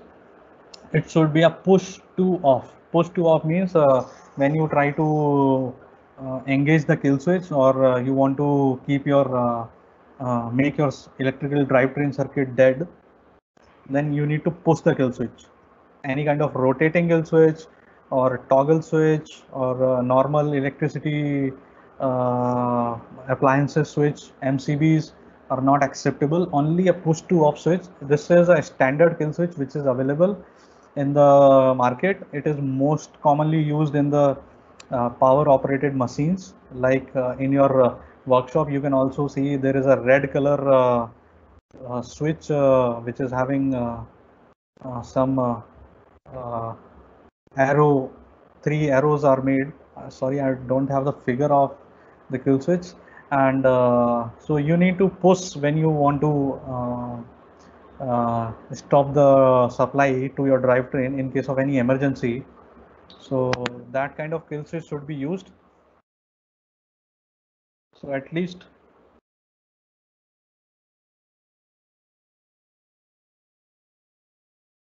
one kill switch should be available in the proximity of all the drivers. So if the common kill switch can be used by both of the drivers, then it is okay. Otherwise, you will need to put two separate kill switch, and rotary to off kill switch, as already explained. Electrical appliances switches, self retracting switches. Self retracting switch means the doorbell kind of switch. When you press it, it operates, but as soon as you put your fingers off, the switch comes back. So doorbell kind of switches are also not allowed. So any temporary disengagements are uh, not okay, and MCBs also are also not acceptable. Then when you make your vehicle, you need to put your vehicle number. The vehicle number will be given by the technical committee, uh, and your team name, college name. You can put identification flag should be available in the vehicle. You can put your team logo, college logo, or a sponsor's logo if you can identify any sponsors, and SANIS and organizers logo will also be put over there in the vehicle. So yes, uh, then there is some new rule added for the mounting tabs. For the advanced category rulebook, the rule is given, but if the conventional category teams also follow this, it will be best, because the tab requirement are clearly specified in advanced category rulebook, and that will ensure the full safety and avoid any failure of the tabs. So I will read the rules, or you can also go through it. So all tabs being utilized for mounting of the components, they should have the minimum thickness uh, equal to 2.3 mm, and the minimum weld length for the tabs should be 1.5 inches. So length of the weld, in the picture at the bottom of slide, you can see the length of weld will be Y, because that edge is being welded to the frame. So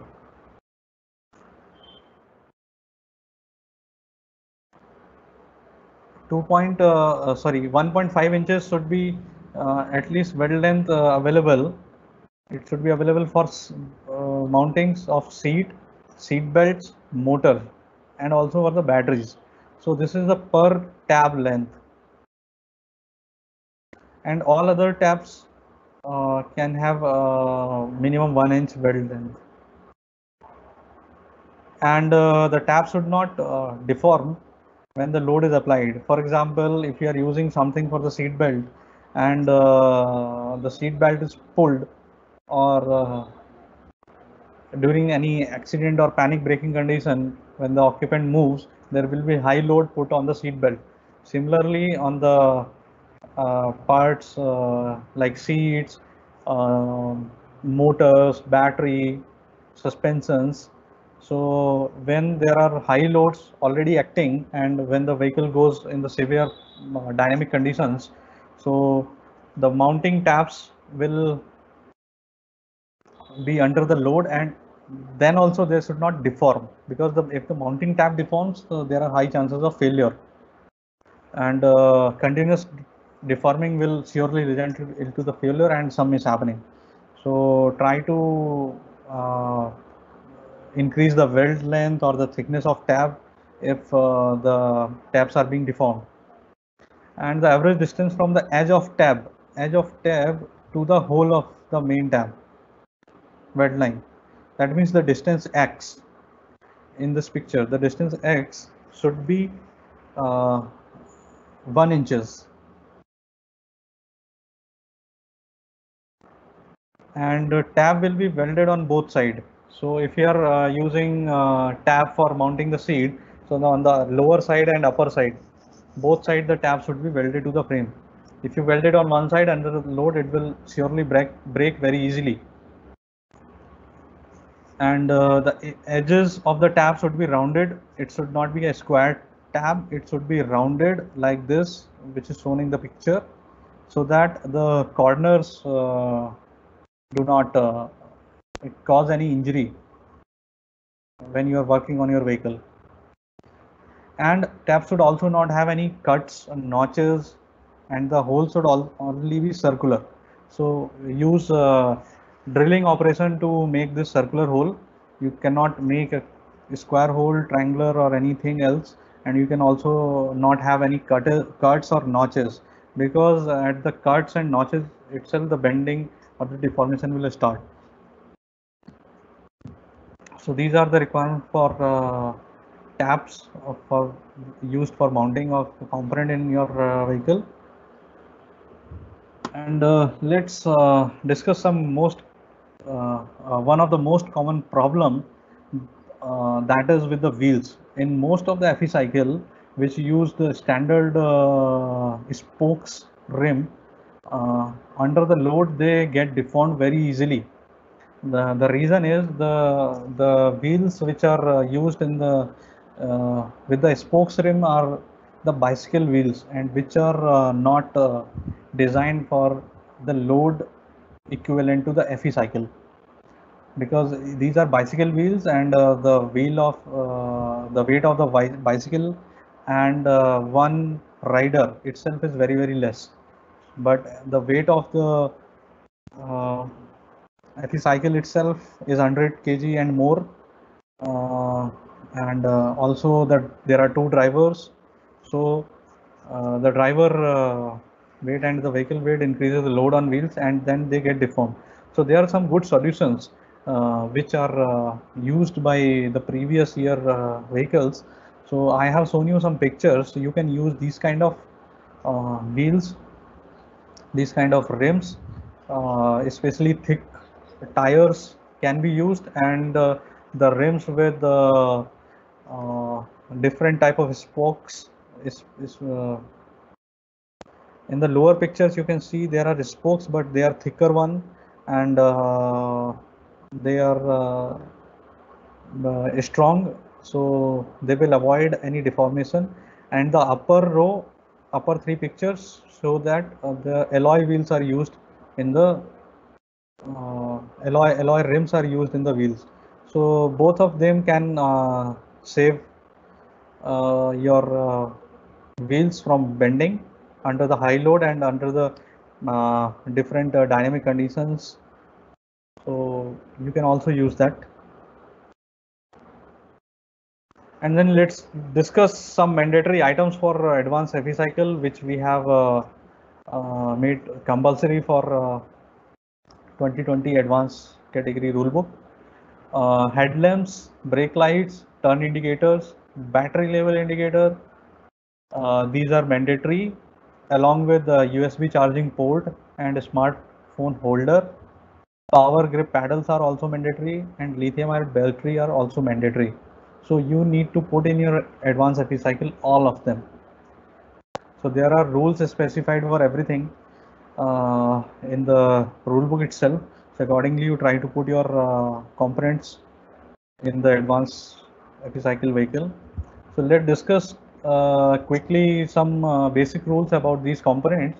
So headlamp should be provided either as a center headlamp or a two side headlamps as used in a bikes or a car, and it should be mounted at a height from ground between 450 mm to 1200 mm, and headlamp should be divergent. Divergent means the light should go like this. It should be going broader when it goes forward. It should be diverging so that you see more area illuminated in front of your vehicle. And any white lights can be used, any light emitting devices like LEDs or some other kind of lamps can be used which are white in color. Any yellow color, amber color, or any other color will not be accepted. And an on and off switch should be provided for the headlamps. And there should be a brake light. Brake light should be clearly visible, and it should be bright so that everybody can see it from the behind in a peak daylight condition also, so that the brake lights are easily identified for the vehicle which is coming behind, uh, so that when you apply brake, the person behind you should know that you have applied the brake. and they should not ram into your vehicle without any indication.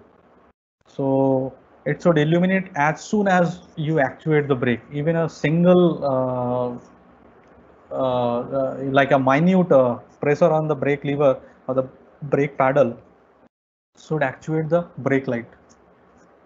It is not required that only when the brakes are completely engaged, then only the light should illuminate. As soon as you actuated the brake mechanism, the brake light should turn on, and the height should be between 350 to 1500 mm, and it should be behind the vehicle, and the light should be visible horizontally, and it should be visible up to 10 meters. So if I stand 10 meters behind your cycle and you apply the brakes, then it should be clearly distinguished that the brake light is turned on. So standard OEM light which are available in market, which are rated, which are compliant to some regulations can be used. You can see the marking when you are purchasing the brake lights. So simple red color brake light should be used. And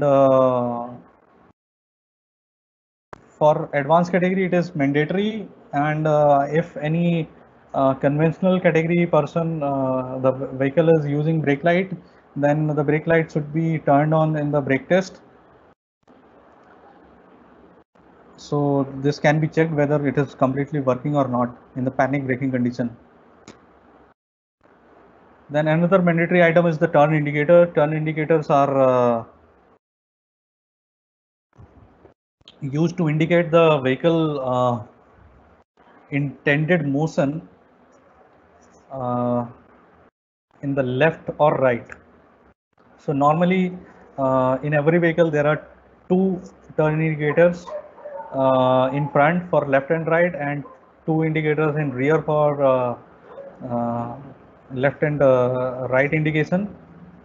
And these are amber in color. Additionally, you might have seen in some vehicles, especially in cars, some vehicle are coming with indicators available on rear view mirrors, or maybe on some other places also, so that the persons coming from behind or from the front or from side should know the intention of your motion in coming moments.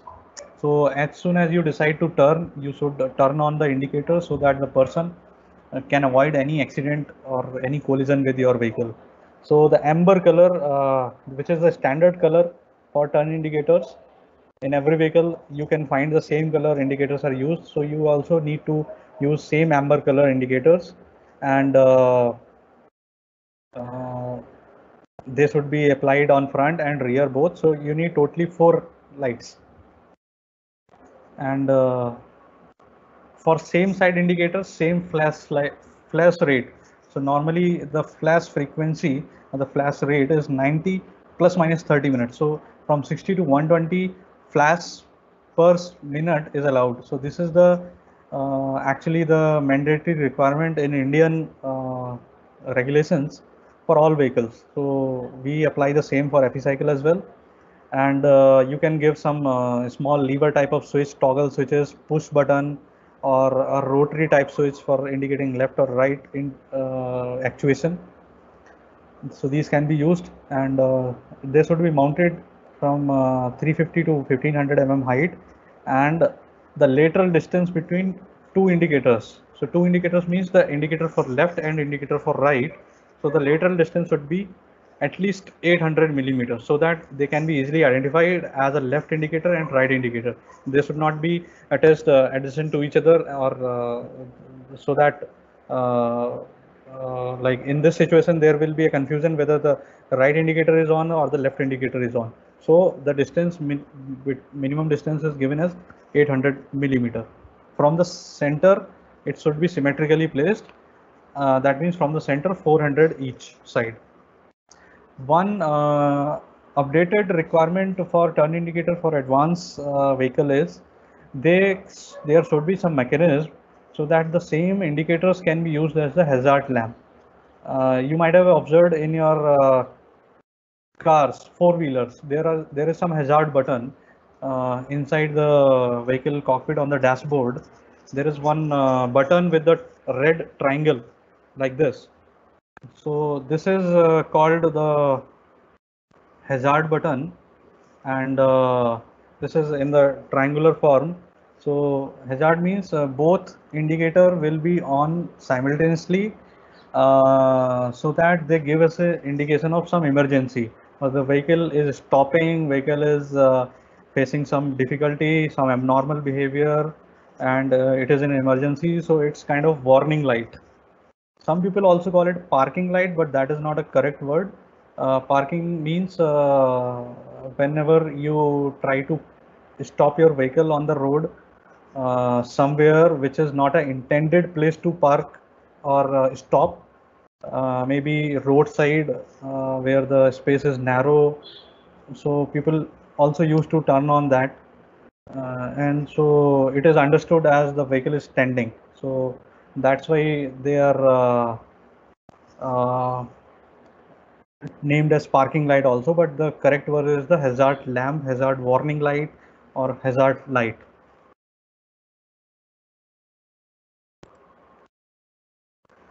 Then next is the requirement for battery level indicator, which gives the health, uh, not exactly health, the charge status of your battery. So in the BMS, sometime the charge indicators are available, which gives you the indication. But if it is not available in your BMS, it should be made by yourself to know the charge level. So there are different type of options given here. So at least 4 levels are required. So 4 level means the fully charged, medium charge, low charge, or uh, you can say another one is not able to use, or the completely discharged condition. Similarly, some bars can be used. So minimum 4 level can be there, or you can make it 6 level, 8 level. Like in the second picture, it is shown as 2, 5, 10 levels are shown.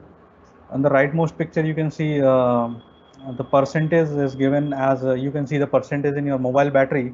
Same kind of display is there, which gives the label as well as the percentage. So you know how much charge you're having.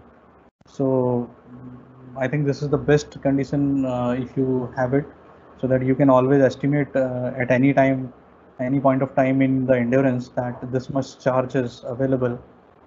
Another one is having some percentage defined, like 10%, 60%, or 100%. So some ICs are available with LEDs in the market, which can be used directly for this thing. So try to find a good IC of the circuit, and try to implement your basic electronics knowledge to implement this battery level indicator. Then one more requirement is USB charging port and smartphone holder. As we want to make the FE cycle as a very user-friendly vehicle, so this is one of the necessary requirement that people use smartphone, and while traveling they may like to put it on charging. So one USB charging port should be available, and a smartphone holder should also be there. So normally smartphone holders are available in the market, so you can use that also, but that should be completely rigid, and it should not be coming out every time due to the vibration, shocks, or maybe other mishandling, unintended touch like conditions. So, and USB ports should have a power supply of I'm sorry, it is written 12 volt, but it is actually the 12-volt supply. Just give me a minute.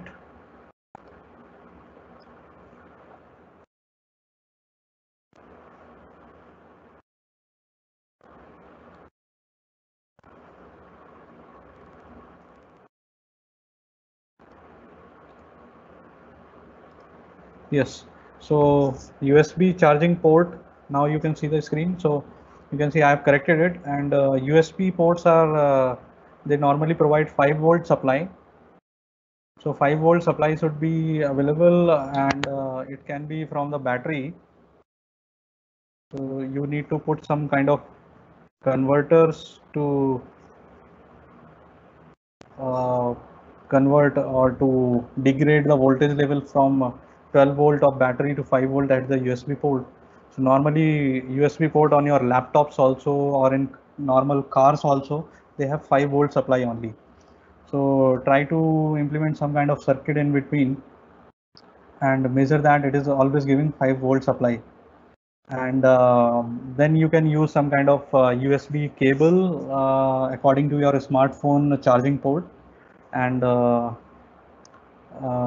charging for phone can be the smartphone can be put on the holder, which is a quick release type, which are commonly available in the market.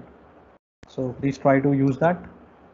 Another mandatory item is power grip paddles. Power grip paddles are nothing but the paddles which are holding your foot, so that whenever you are rotating at a very high speed, or due to some bumps or something which is unintended, so you do not lose the hold of your paddle from the foot. So power grip paddle are coming with a strap, which is shown here, and these are available in the market. They are used in some of the racing bicycles, and you can also find it in different online shopping portals. And this is how, on the right side, you can see how you use it. So shoes are fixed inside the strap, and now when you rotate, you need not to worry about slipping of foot over the paddles. So this gives you more grips, and you can without any uh, uh, thought, or without any worry, you can use pedals at very high speed and give more output to the powertrain. And let's discuss about some specific items which are made as mandatory for advanced epi cycle in 2020 season. So basically there are three type of items. I will discuss each of them one by one. So one is the battery charging through non-conventional methods, and there are two options given. One is through energy regeneration system, and second option is through solar charging. So you need to select one which is most convenient and most efficient. So you can uh, discuss the pros and cons of both while deciding which one you will go with. And solar charging is also having their own advantage and disadvantage, because you need to buy a solar panel which is a little costly, but on the uh, other side it is very easy to use. Only you need to one time procure it and mount it somewhere where you can have the maximum daylight. And normally for the calculation purpose you consider only 4 hours of daylight. So all the calculation for solar charging should be given for 4 hours of daylight only. We have not specified anything for solar panel size mounting requirement, because we want teams to um, calculate their own requirement rather than we putting it in the rule book. So you should calculate. For example, the team may decide that we will uh, use the less capacity battery. Just for an example, I am taking some figures. For example, you find out that 35 ampere hour is not enough for the entire endurance run. So then you will be having the charging from solar or ERS, any one of them. So if you are opting solar charging, solar panel method, then you calculate how much extra charge you need. Then there can be some further steps, like how much time it takes to charge a certain amount of AH level. For example, if it is giving you 5 Ah in 1 hour, then you can calculate that after adding a solar panel, if you are consuming all 35 ampere hour in 1 hour, then additionally after 1 hour you will also get 5 Ah. So that way you can calculate your solar panel size. So solar panel size gives you a direct value, like for a particular size of solar panel this much charge will be available, but there are certain some calculations made for it, considering the efficiency also, and the charging discharging rate of your battery also. So battery are also having the charging and discharging rate, which is called the C rating the battery in charging, C rating for discharging. So these are also important factor which you should take care. So all these calculations you make, and then only you decide how much solar panel size you need. And there can be one other condition, if you want to reduce the weight and you find out that you need only just again randomly I am taking some numerical values for explanation. For example, if you find out that for 1.5 hour endurance or a 2 hour endurance, 2 hour endurance you need only 25 ampere hour, then you may try to go even below that. You can only put 20 ampere hour. If you find out that after 1 hour you get additional, or 1.5 hour you can get additional 5 ampere hour. So it's not like after 1 hour only you will get that amount of charge accumulated, but it will be continuous charging.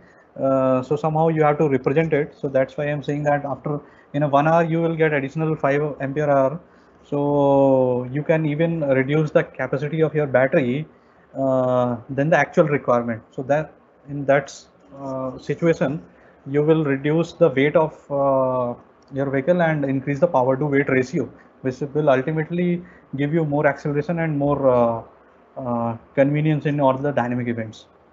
Similarly for the ERS, so ERS also is a system which is a little complicated, but if you make it with some innovative method, so like the wheels rotation or the motor retardation can be used as a charging mechanism. So in that way you can use the ERS also effectively.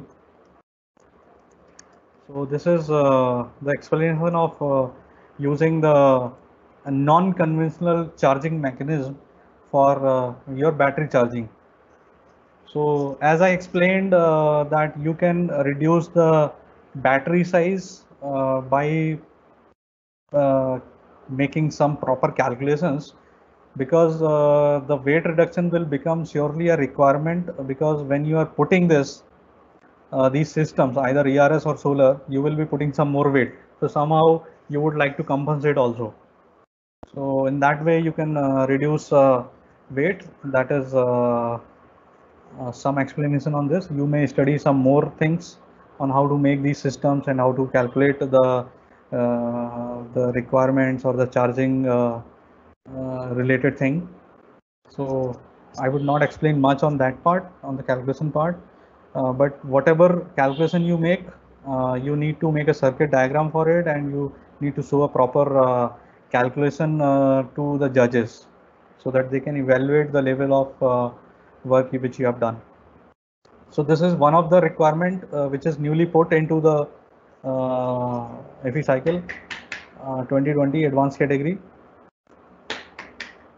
And second requirement is for the infotainment. Infotainment, there are three options. You need to put any one of them. One is the music system, and if, if you don't like it, you can go for the hands-free smartphone connection. And otherwise, if you have third option, display screen, for displaying the content of your phone or playing some kind of audio or visual things on the screen. So any of the three, according to your choice, cost, availability of material, your knowledge level, you can choose to put in your vehicle. So any one of them is required. I will discuss some more details. So the details are given in the rule book also.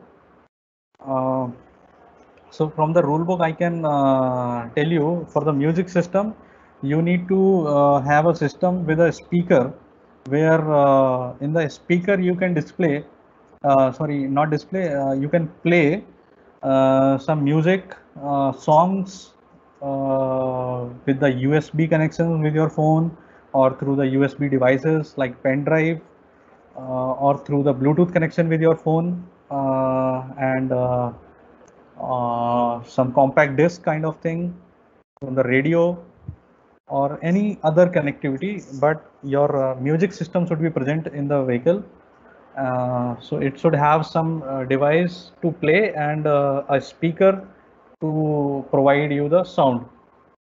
So speakers should be also selected as per the logical thinking that the speaker should not be very loud enough. We don't want you to put a very bulky or very loud or very heavy speaker. Just a small um, speakers which give you good amount of sound, good decibel or good level of sound within the vehicle. Outside the vehicle, it should not be much loud. So only one speaker can also be put if you are not requiring much louder speaker. Only one speaker of a small power can be put. Second option is the hands-free smartphone connection. Hands-free smartphone connection is required that whenever you are driving, you need not to talk to the other person over phone, because anyways talking on phone on mobile while driving is not legal in India. So as the systems are available in the car, we would also like to implement it in the epicycle. So the voice calls can be attended with the hands-free connection, like it is available in the cars. Normally, you put a Bluetooth or you use some kind of Android or iOS apps for connecting your phone with your infotainment system in the car, and it is for two-way communication. So that means the mic should be available and the speaker should also be available. So the use of phone can only be, your smartphone use can only be done only for dialing the calls or accepting the calls. For example, if you want to make a phone call to your friend, you can use the mobile phone to dial it, and then the hands-free connection should be available. When you speak, it should go to the infotainment system, and it should be received by other person, and also the other person's voice should be clearly audible without any interruptions or without any background noise. So you need to control your infotainment system's noise, and for that purpose, for using the this type of infotainment, you can use key touch buttons or some voice command related operations. So that should be available in a advanced epicycle. Even if some kind of voice noise are available, but these are not interrupting, and the voice quality is good enough to understand what other person is saying, then we will allow some kind of noise for the first time. Maybe we would like to improve it in the later seasons next time. And the third option is the display screen. Display screen is something which is some kind of screen which is allowed to display the multimedia things, and a minimum 4 inches display size can be utilized, and this screens can be powered by the vehicle batteries itself, and you can also put some kind of touch controls, and any preloaded content can be played, and you can also connect it with your smartphones and disk or USB, so that the display screen provides you some kind of multimedia over there. And let's move to the other system, which is ADAS system. ADAS is Advanced Driver Assistance System. So ADAS will have 6 categories of items, out of which you need to implement any two. Any two are okay. So one of them is cyclocomputer, speed alert system, and then reverse parking assist, adjustable headlamp, driving range information, and seatbelt reminders. So you can try to pick any one of them, sorry, any two of them, so that you get 50 marks each for two system, total 100 marks. So cyclocomputers are some devices which are used to tell the current speed, average speed of the vehicle, the trip distances and total distance traveled, time also, and they are having the digital display. So basically cyclocomputer is a device, or it is also called cyclometer, which is having two parts. One is the display and second is the sensor. So I have displayed both of them here in the slide. So in the bottom picture you can see there is some black uh, part mounted on the frame, and this is actually counting the rotation of the wheel. So according to that, it converts these all parameters into the actual display which is required in terms of the speed or distance. So these are available on online portals, or on the shops which sells the accessories for racing bicycles. So you can use that, but one precaution should be taken care that cyclocomputers should be calibrated according to the mounting location in your wheel. So that you will find in the instructions or on the some kind of videos which are available on internet or in the product catalog. So try to refer that. We are moving towards the end only, but I would like to explain other radar systems also one by one very quickly. And one speed alert system is required. So speed alert system is actually a warning system which gives the warning when your vehicle speed reaches above the 25 kilometer per hour. So for that purpose, you can take a feedback of cyclocomputer itself, or a GPS based system or any other system. Ultimately, you need a signal or a warning in terms of the display warning or audible audio warning like beep beep beep or something like that. So ultimately you have to take some input from the vehicle about the speed, and you have to display some warning. And third one is the reverse parking assist. I'm quickly going through it. So if you have any question, you can ask in the question answer box. Reverse parking assist is something which tells you the distance of obstacles or the presence of something behind your vehicle, because you are not able to view it by yourself. So something should be available to assist you in the reverse parking mode. So there are some sensors available. If you remember, we had a session by Ms. Nishtha Arora. She is working in TCS. We had a webinar series from 28 to 31st May.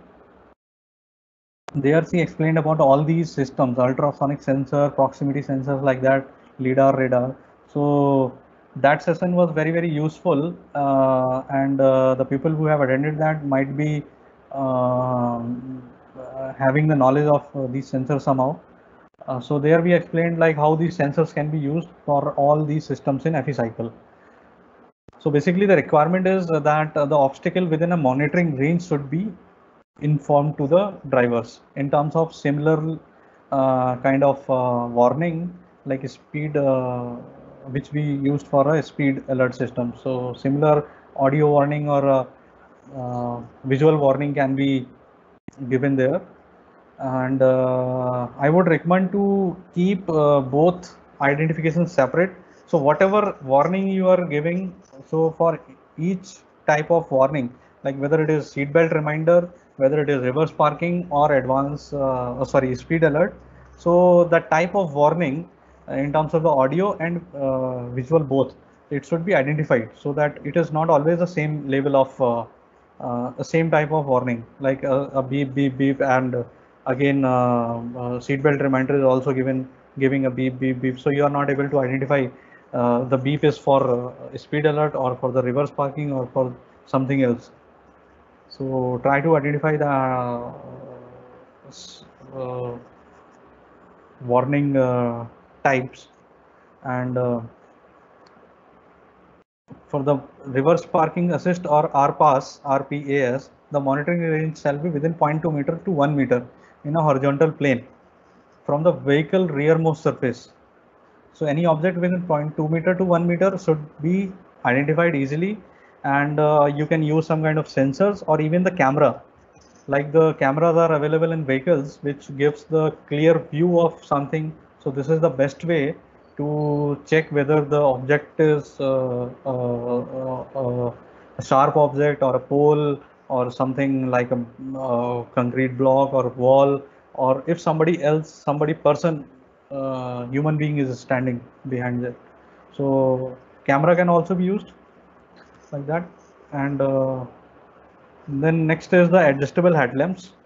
So adjustable headlamp is required to illuminate the road surface when the vehicle is turning. So as the vehicle turns, as you rotate your steering, so the lamp should also rotate. So either it can be taking input from the steering control or maybe through other sensor. So the level of beams can also be adjusted, and angle of beam should also be adjustable. So it should be left to right or front to bottom to up, vertically or horizontally.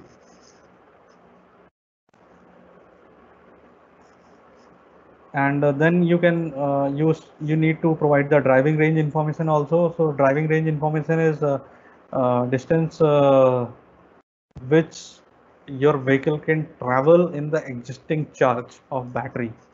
So that means just like you are having 95% of the battery, 5% is consumed. So in that level of charge, how many kilometer you can travel? So that information can be collected and can be displayed. So this is one of the requirement, and logical calculations and algorithms should be presented to the judges. So to check the accuracy of your system. And then one last item which is required is the seatbelt reminder. Seatbelt reminder is again a warning which tells you that you have not fastened your seat belts, as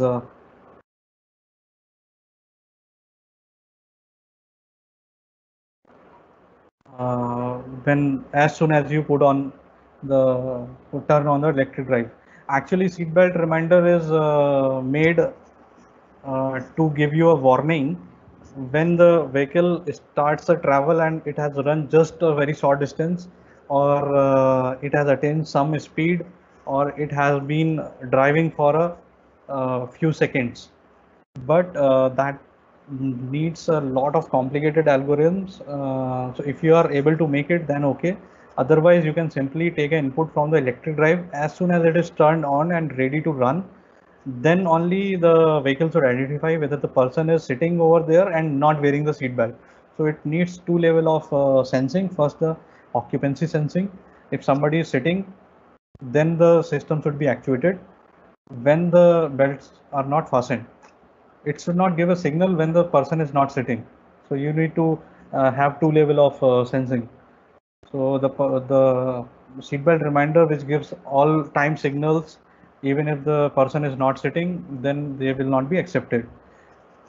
So actually, for all these display and controls, like you need a control of indicators, lamps, and also you need to display of infotainment and all these warnings.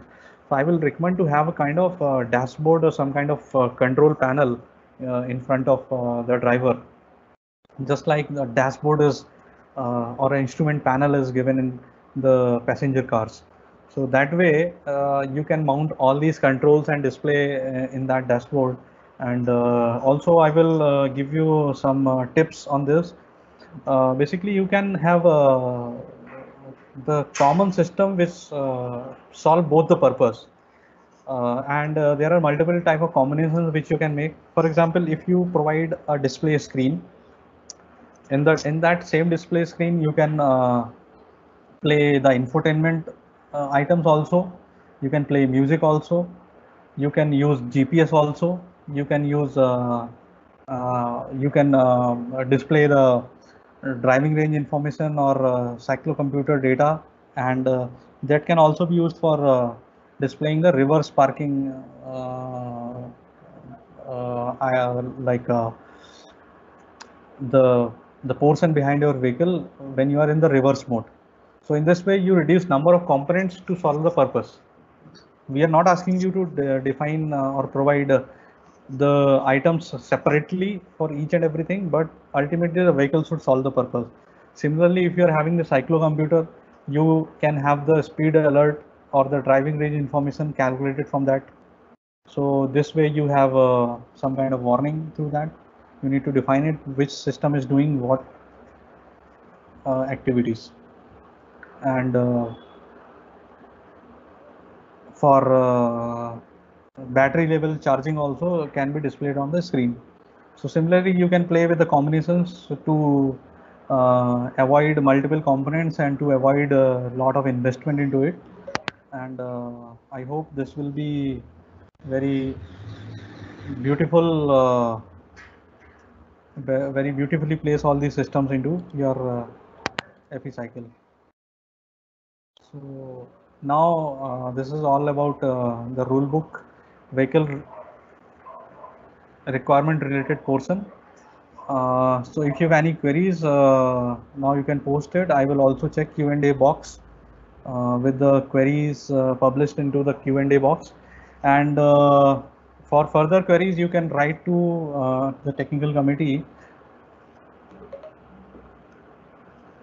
on fecycle.technical@sans.org. For rulebook and other information, you can visit our website. So these are the QR codes for our different social media handles. You can use that and try to ask your queries. And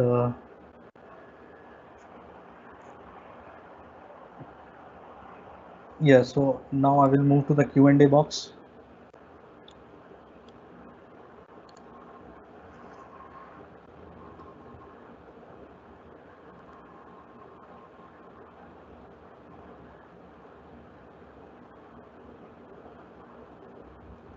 Sonu Kumar from team ID 20,007 is asking, cushions are compulsory or not? See, cushions are not compulsory, but if you provide a seat, how you are going to provide a comfort to your driver? So that is up to you. The most common uh, method is to provide some kind of padding or cushions, so the drivers are not feeling any hard surface on the back and the bottom. Otherwise, I have shown some pictures to you where they use a wire mesh. So that is again a flexible kind of thing which is supporting them. Ultimate aim is to provide the comfort to drivers. So cushions are not compulsory by the rules, but by a common logic, you will need something flexible for human body. Akash Krishnadeep from 20,052 is asking, is the front and back movement of the seat necessary if they are placed adjacently? I have never used any uh, terms like mandatory for these type of systems, and nor it is written in the rule book that you have to mandatorily provide these systems. These are up to your choice. So any adjustment systems are not mandatory, even in the slider or even in the seat back recliner. Abhishek from 20,051 is asking, how will we design CAD for motor if we are a new team not knowing the exact shape of motor? Abhishek, I hope you have not visited the website. The published information is available there in the download section. There is a document with the name motor information document that was published.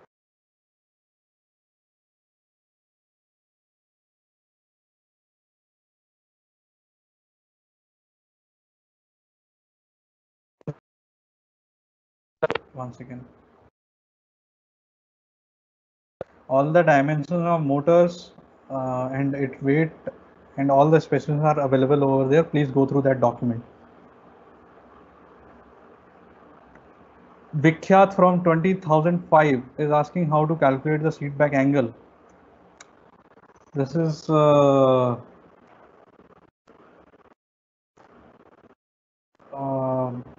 seat back angle. It is very simple measurement. You have to see how much angle the seat back is having from the vertical. Priyanshu from 20,053 in is asking, in page 72 it is written only lithium ion battery allowed. Is it for transmission only, or we have to use lithium ion for other electrical peripheral also? Lithium ion batteries are mandatory for advanced category vehicles for the drivetrain purpose only. For the electrical drivetrain in advanced hybrid and advanced electric vehicles, you can use only lithium ion batteries.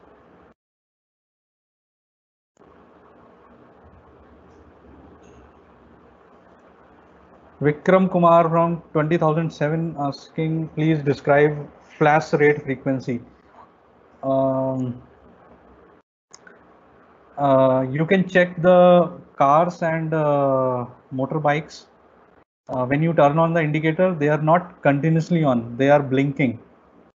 They are on and off, and it is done at a certain rate. So that rate only is called the flash frequency for turn indicator. So from the rule book, you can identify the flash rate is given as 90 per minute, 90 flashes per minute with a tolerance of 30. So 60 to 120 flashes per minute you can fix for your turn indicators.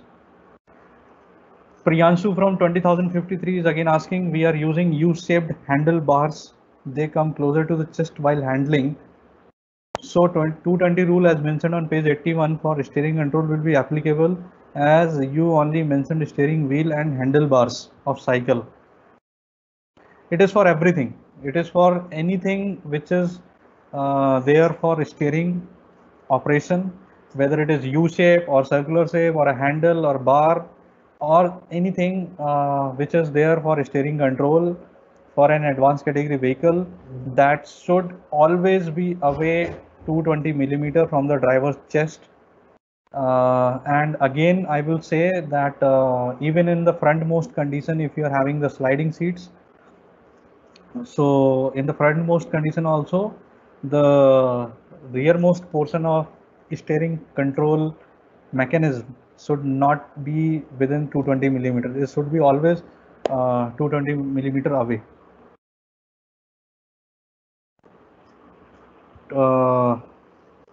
Bharat from 20,050 is asking what kind of file we have to submit for ADAS system. This is very strange. I hope you have not gone through the documentation package released on the website. So visit there. There is one advanced technology report which you have to prepare. Then in the physical vehicle, it will be checked in the physical event as per the advanced technology report. And The working of all ADAS features will be checked according to the parameters and the details given in that report. Nitin Rathod from 20,042 is asking, this is the last query which is published in Q&A section. If you have any query, please post it. Otherwise, just after this query, we will close this session.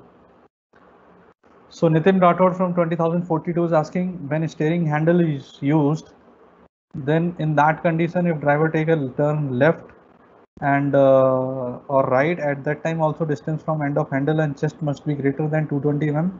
Is it like that, or it will be considered only at the static condition? I already explained this rule in the previous query, so I hope this is already answered. If there is any query, you can now ask by sending email to technical committee or through your mentors. So we have finished the explanation of the rule book section B, which is the vehicle related requirement and design and safety related requirement prescribed for the vehicles. And tomorrow we will have discussion on the documentation package. So as we discussed in last sessions, that documentation formats are changed. Some of them are as it is, some of them are changed. So tomorrow we will explain how you need to prepare a document, how the evaluations will be taking place, and what are the tips and tricks for getting good marks in the evaluations. And this will be discussed in detail tomorrow. And today we have finished everything related to vehicle requirements. So I would like to call off this session. Thank you everyone for attending, and thank you all the session coordinators and moderators from KIT for coordinating this session. Thank you all mentors who have joined this session. Wish you a good night and see you tomorrow. Thank you very much.